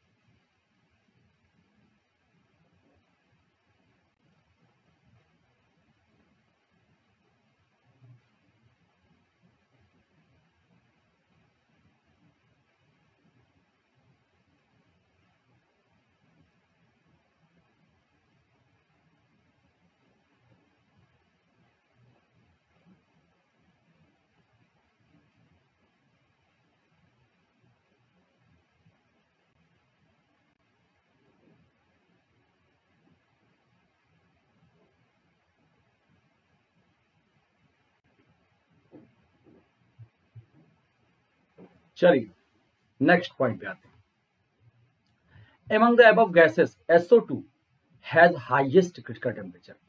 तो जितने भी गैसेस होती हैं उसमें SO2 का जो है हाईएस्ट क्रिटिकल टेम्परेचर होता है, और इसको जानना जरूरी है, ठीक है। It is liquefy readily and adsorb more on, it is highest होता है इसलिए बहुत आसानी से क्या होता है लिक्विफाई होता है, इट इज लिक्विफाइड रेडली और and is absorbed more on a given solid. Sulfur dioxide H2 has lowest critical temperature. it is liquefied with very difficulty and is less adsorbed by a given solid. It is important to know that K absorption is very specific. It occurs only in those gases which form surface compound with the solid. There is no relation between the liquefaction of the gases and K absorption. ये बता चुके हैं पहले भी, ठीक है। Effect of temperature, temperature का क्या इफेक्ट होता है हमारे एडजॉर्प्शन पर, ठीक है। Effect of temperature, adsorption is an exothermic process, therefore according to Lee Chatelier principal adsorption decreases with decrease in the temperature, क्योंकि वो हीट उगलता है, इसलिए टेम्परेचर कम करोगे तो वो बढ़ेगा। And डिसऑर्प्शन is inverse of the adsorption. It is an endothermic reaction. कौन? डिसऑर्प्शन। तो डिसऑर्प्शन इंक्रीजेस विद इंक्रीजिंग टेम्परेचर। तो डिसऑर्प्शन जो होता है वो क्या होता है, वो एडजॉर्प्शन का उल्टा होता है, यानी वो एंडोथर्मिक है। तो टेम्परेचर बढ़ाओगे तो डिसऑर्प्शन बढ़ेगा, यानी वो छोड़ छोड़ के सरफेस उड़ेगा। डिसऑर्प्शन मतलब एडजॉर्प्शन का उल्टा। Enthalpy of adsorption, heat of adsorption is equal to the change in the enthalpy when 1 mole of the gas is एडजॉर्ब्ड on adsorbent. यानी एंथैल्पी ऑफ एडजॉर्प्शन का डेफिनेशन क्या है कि 1 मोल गैस अगर एडजॉर्ब होती है किसी एडजॉर्बेंट पे, तो जो हीट निकलती है या जो हीट एक्सचेंज होती है वो क्या होती है, एंथैल्पी ऑफ एडजॉर्प्शन होती है, ठीक है। और आप जान रहे हैं कि टेम्परेचर बढ़ाएंगे तो केमी ऑप्शन पहले बढ़ता है फिर घटता है, और हमारा जो फिजिक्स ऑप्शन है वो घटता ही जाता है। इस पर वीडियो डिस्कशन हम कर चुके हैं। 5वां पॉइंट है activation of the solid adsorbent, यानी जो सॉलिड एडजॉर्बेंट है उसका एक्टिवेशन। क्या होता है एक्टिवेशन? एडजॉर्बेंट का एक्टिवेशन से हम क्या समझते हैं, तो इस पर बहुत इंपॉर्टेंट है ये बात, ये समझिएगा।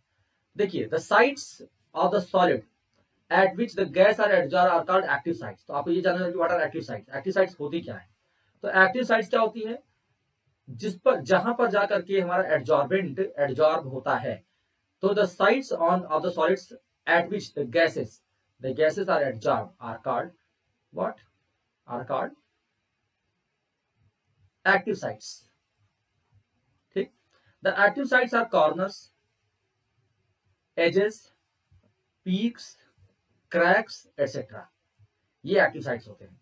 कॉर्नर्स होते हैं, एजेस होते हैं, पीक्स होते हैं और क्रैक्स होते हैं।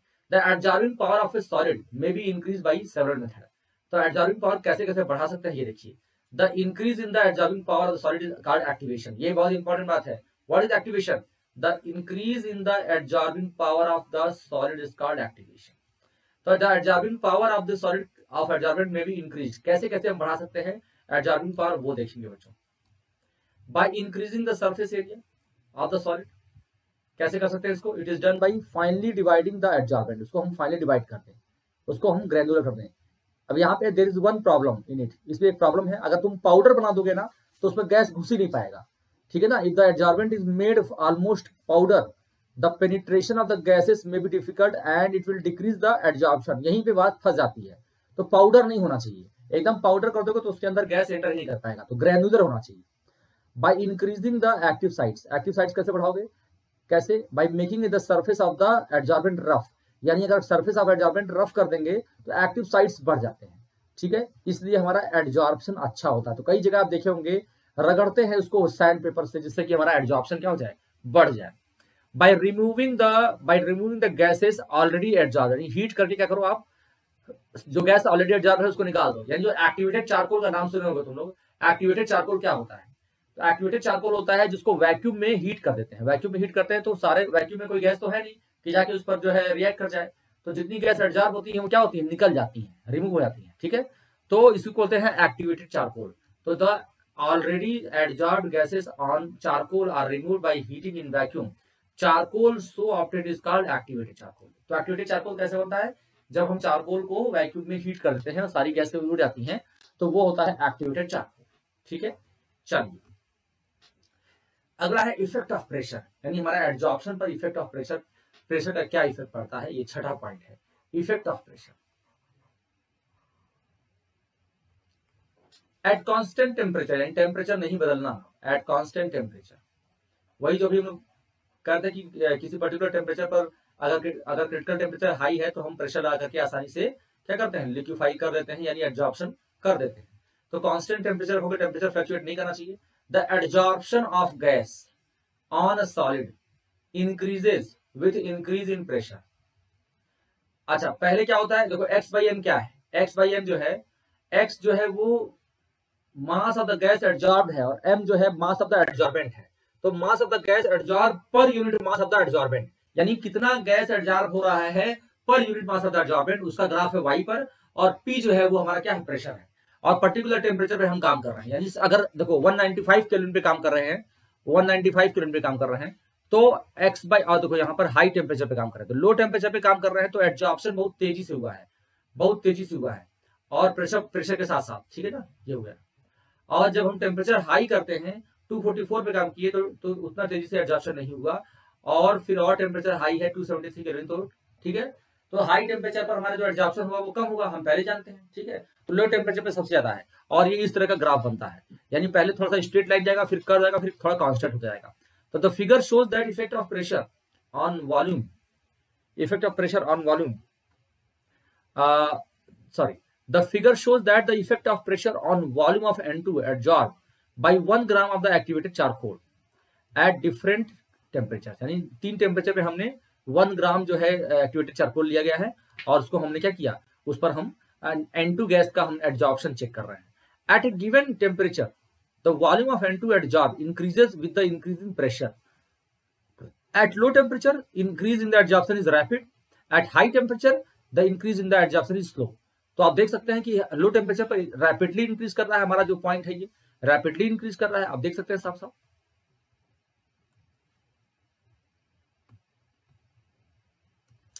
देखो, तो इस पे जो है ये रैपिडली इंक्रीज कर रहा है, यहाँ पे जो आपका जो ये है, जब लो टेम्परेचर पे हम काम कर रहे हैं तो रैपिडली इंक्रीज कर रहा है, ठीक है। और जब वही हम टेम्परेचर कम, जब हम टेम्परेचर बढ़ा देंगे तो ग्राफ नीचे आ गया, नीचे से, तो जो हमारा वाई एक्सिस है वो x बाई एम है। x बाई एम का मतलब क्या हो गया कि the mass of the gas एडजॉर्ब्ड per unit mass of the mass of the gas एडजॉर्ब्ड per unit mass of the what, of the adsorbent. तो जब कम टेम्परेचर पे काम कर रहे हैं तो क्या हो रहा है, वो तेजी से प्रेशर बढ़ा रहे हो तो तेजी से बढ़ा, पहले तेजी से बढ़ा, फिर धीरे धीरे कर्व बनाते हुए कांस्टेंट हो गया, ठीक है।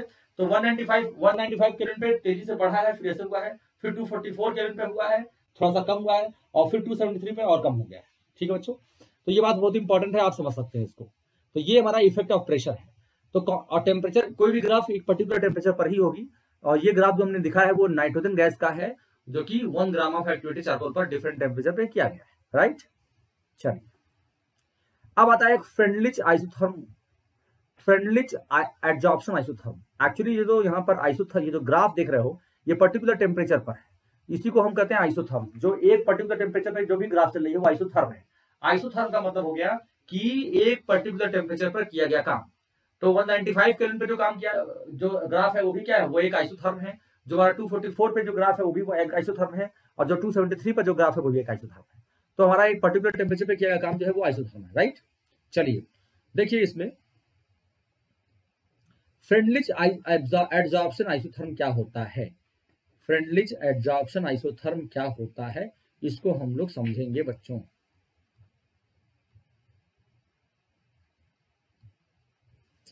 Freundlich adsorption isotherm,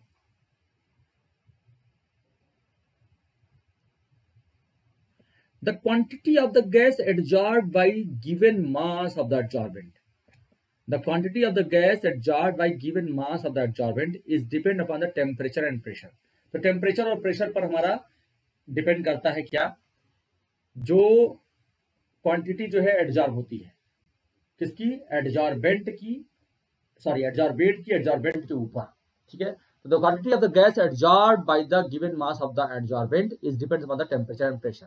ये बहुत इंपॉर्टेंट बात है, मैं अंडरलाइन कर दे रहा हूं उसको। तो the quantity of the gas एडजॉर्ब्ड by the given mass of the adsorbent is depend upon the temperature. मैं अंडरलाइन कर देता हूं इसलिए कि आप लोगों को थोड़ा सा हाईलाइट हो जाए चीजों को। It has been found that adsorption of the gas on a solid surface increases with increase in pressure at constant temperature, but the increase in the adsorption is not directly proportional to the pressure applied। तो आप यहाँ पे देख सकते हैं इस graph में देख सकते हैं कि डायरेक्टली प्रोपोर्शनल होता तो सीधे स्ट्रेट लाइन जाती, यानी प्रेशर भी अगर जैसे से बढ़ा रहे हो, एक्स एक्सिस से प्रेशर बढ़ा रहे हो तो बढ़ा है, फिर एक बार कर्व होकर के फिर कांस्टेंट होता गया है। यानी हमारा जो किसी पर्टिकुलर टेम्परेचर पर अगर प्रेशर बढ़ाते हैं तो डायरेक्टली प्रोपोर्शनल नहीं है। ये बात बहुत इंपॉर्टेंट है, यही फ्रेंडलिच आइसोथर्म है। फ्रेंडलिच जो है एडजॉर्प्शन आइसोथर्म इसे कहते हैं। It has been found that adsorption of a gas on solid surface increases with the increase in pressure and constant temperature, but the increase in absorption is not directly proportional to the pressure applied. Freundlich gave the following relation known as Freundlich adsorption isotherm. तो Freundlich ने क्या किया, research किया इस पर, और आप research करके एक रिलेशन दिया कि किस तरह से इसको हम समझा जाए। तो देखिए x बाई एम जो हम देखे हैं इज इक्वल टू k के पावर, भाई हमारा जो है प्रोपोर्शनल तो है प्रेशर के, लेकिन डायरेक्टली नहीं है, 1 बाई एन। ये बहुत इंपॉर्टेंट है, ये बहुत इंपॉर्टेंट है,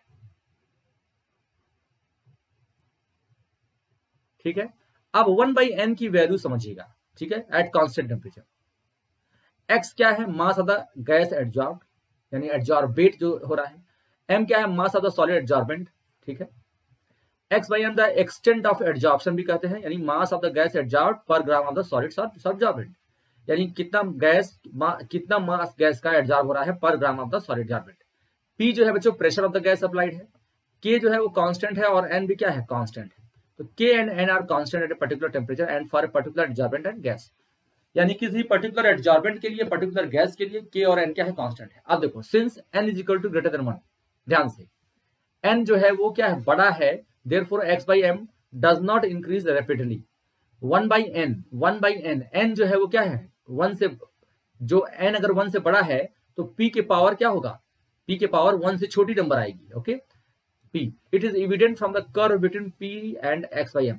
अब देखो हम क्या करें, अगर हम लॉग ले लें दोनों साइड पे, जो हमारा ये है, ये हमारा इक्वेशन है, इस पे हम लॉग ले लें दोनों साइड में, तो क्या आएगा, लॉग एक्स बाई एम और लॉग के इंटू लॉग पी था, पी के पावर एन था, तो दोनों प्लस लाएंगे तो लॉग के अलग हो गया, लॉग पी के पावर 1 बाई एन था, तो 1 बाई एन पावर में आगे आ गया और लॉग पी हो गया, ठीक है।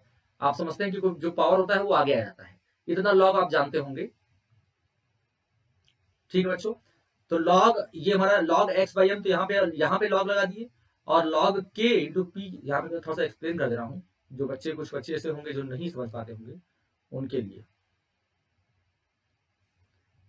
लॉग एक्स बाई एम तो हो गया इज इक्वल टू लॉग के इंटू पी के पावर 1 बाई एन। ये हमारा रिलेशन फ्रेंडलिश ने दिया था कई सारे एक्सपेरिमेंट करने के बाद। तो लॉग, मेरे फोटो के नीचे आएगा ये चीज, मैं यहां लिख रहा हूं, तो लॉग के प्लस लॉग पी के पावर 1 बाई एन, तो हम log k plus 1 by N और log p लिख सकते हैं, वही लिखा है, वही 1 बाई एन log p और log k, इसी को लिखा है, ठीक है। ये रिलेशन आ गई। तो इट इज सिमिलर। अब यहाँ पे y is equal to M x plus सी से हम क्या समझ सकते हैं, y is equal to M x plus सी, ये हमारा स्ट्रेट लाइन का इक्वेशन है। जो y एक्सिस पर है वो, जो x एक्सिस पर है वो, और जो c जो हमारा इंटरसेप्ट है, ठीक है। तो हमारा y इज इक्वल टू क्या हो गया, y हमारा log x बाई एम जो है y हो गया, और हमारा 1 बाई एन log जो हो गया वो m हो गया, और p हमारा जो है प्रेशर जो है x एक्सिस पर है, और log k जो हमारा इंटरसेप्ट है, ठीक है बच्चों। ये चीज हो गई। देखिए यहां पर समझिए, हमारा log k जो है वो इंटरसेप्ट है, मैं यहां पे लिख दे रहा हूं, log x by M is equal to 1 by N log p plus log k। तो 1 बाई एन log जो है ये हमारा क्या है, ये स्लोप है। तो 1 बाई एन जो हमारा ये है स्लोप है, और log p हमारा क्या है, log p is the 1 by N is slope, not 1 by N log p, 1 by N is slope.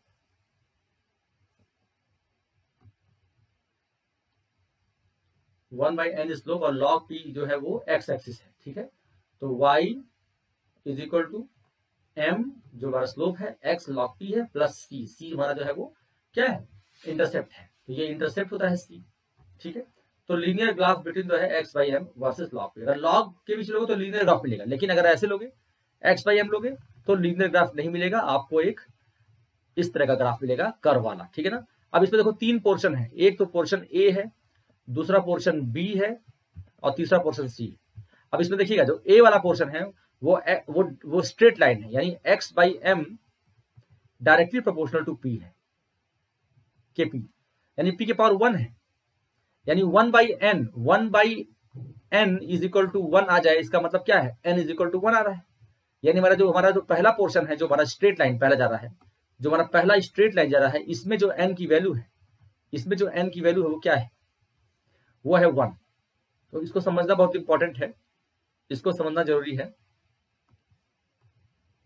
देखिए इसको मैं थोड़ा सा हाईलाइट कर दे रहा हूं।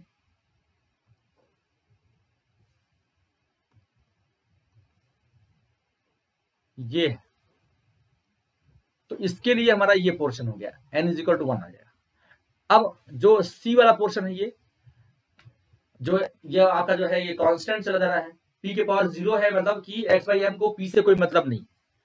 तो p के पावर 0 कब आएगा, जब 1/इनफाइनाइट करोगे तब आएगा 0। किसी के पावर इनफाइनाइट करते हो तो 0 आता है।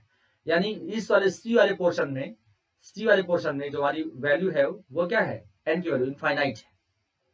c वाले पोर्शन में n की वैल्यू क्या बच्चों, इनफाइनाइट है। तो ये वाला हमारा क्या पोर्शन है, ये a वाला पोर्शन है। c वाले में देखिए 1/n is equal to 0 means n is equal to infinite,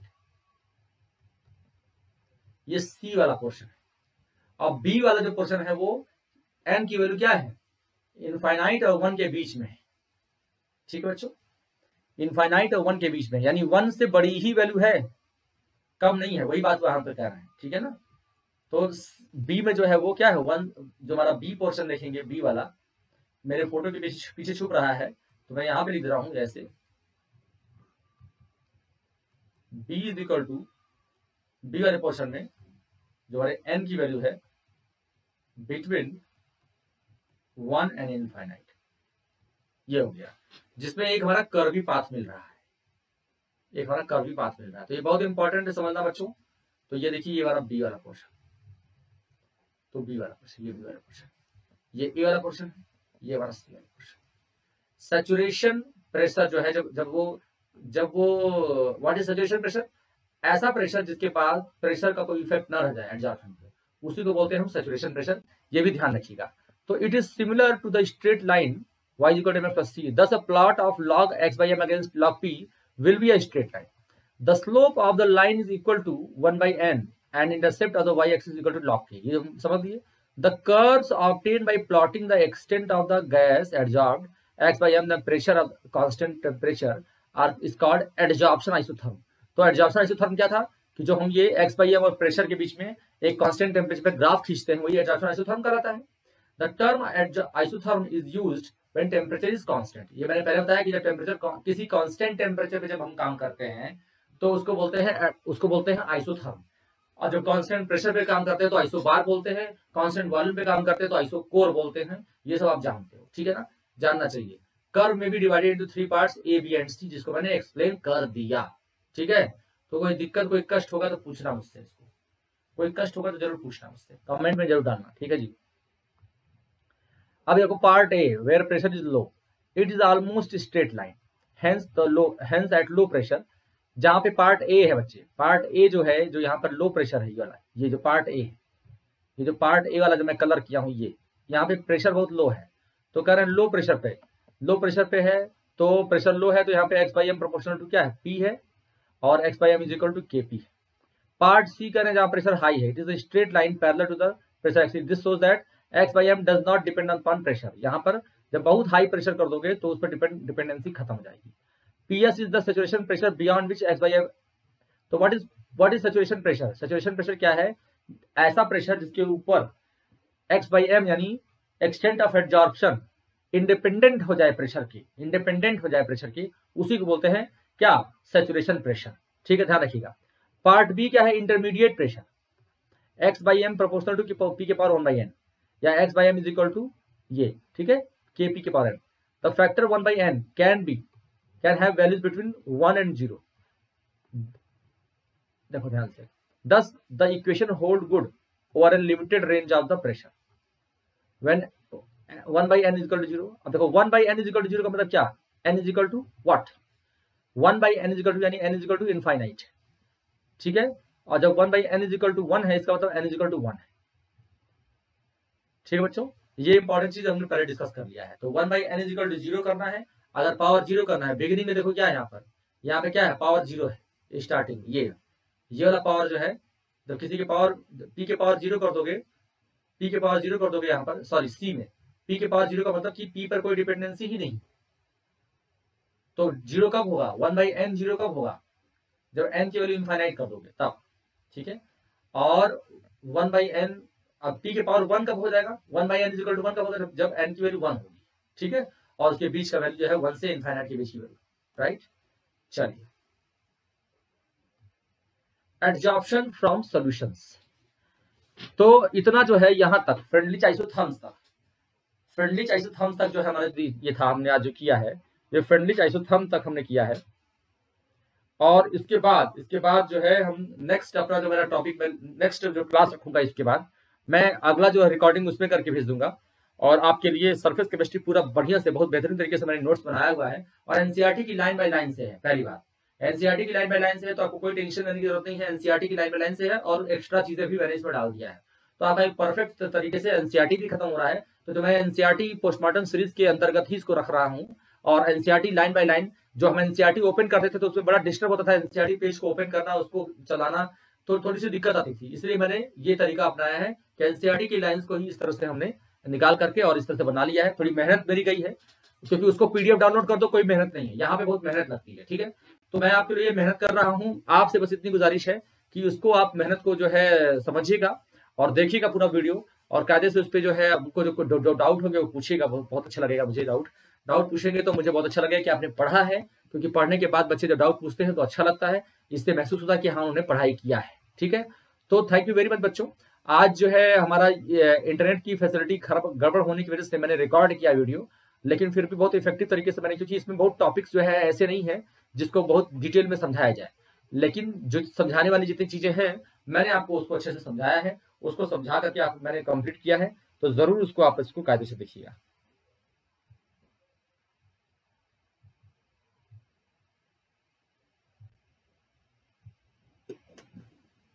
ठीक है, thank you very much, thank you very much बच्चों, बहुत बहुत धन्यवाद आपका।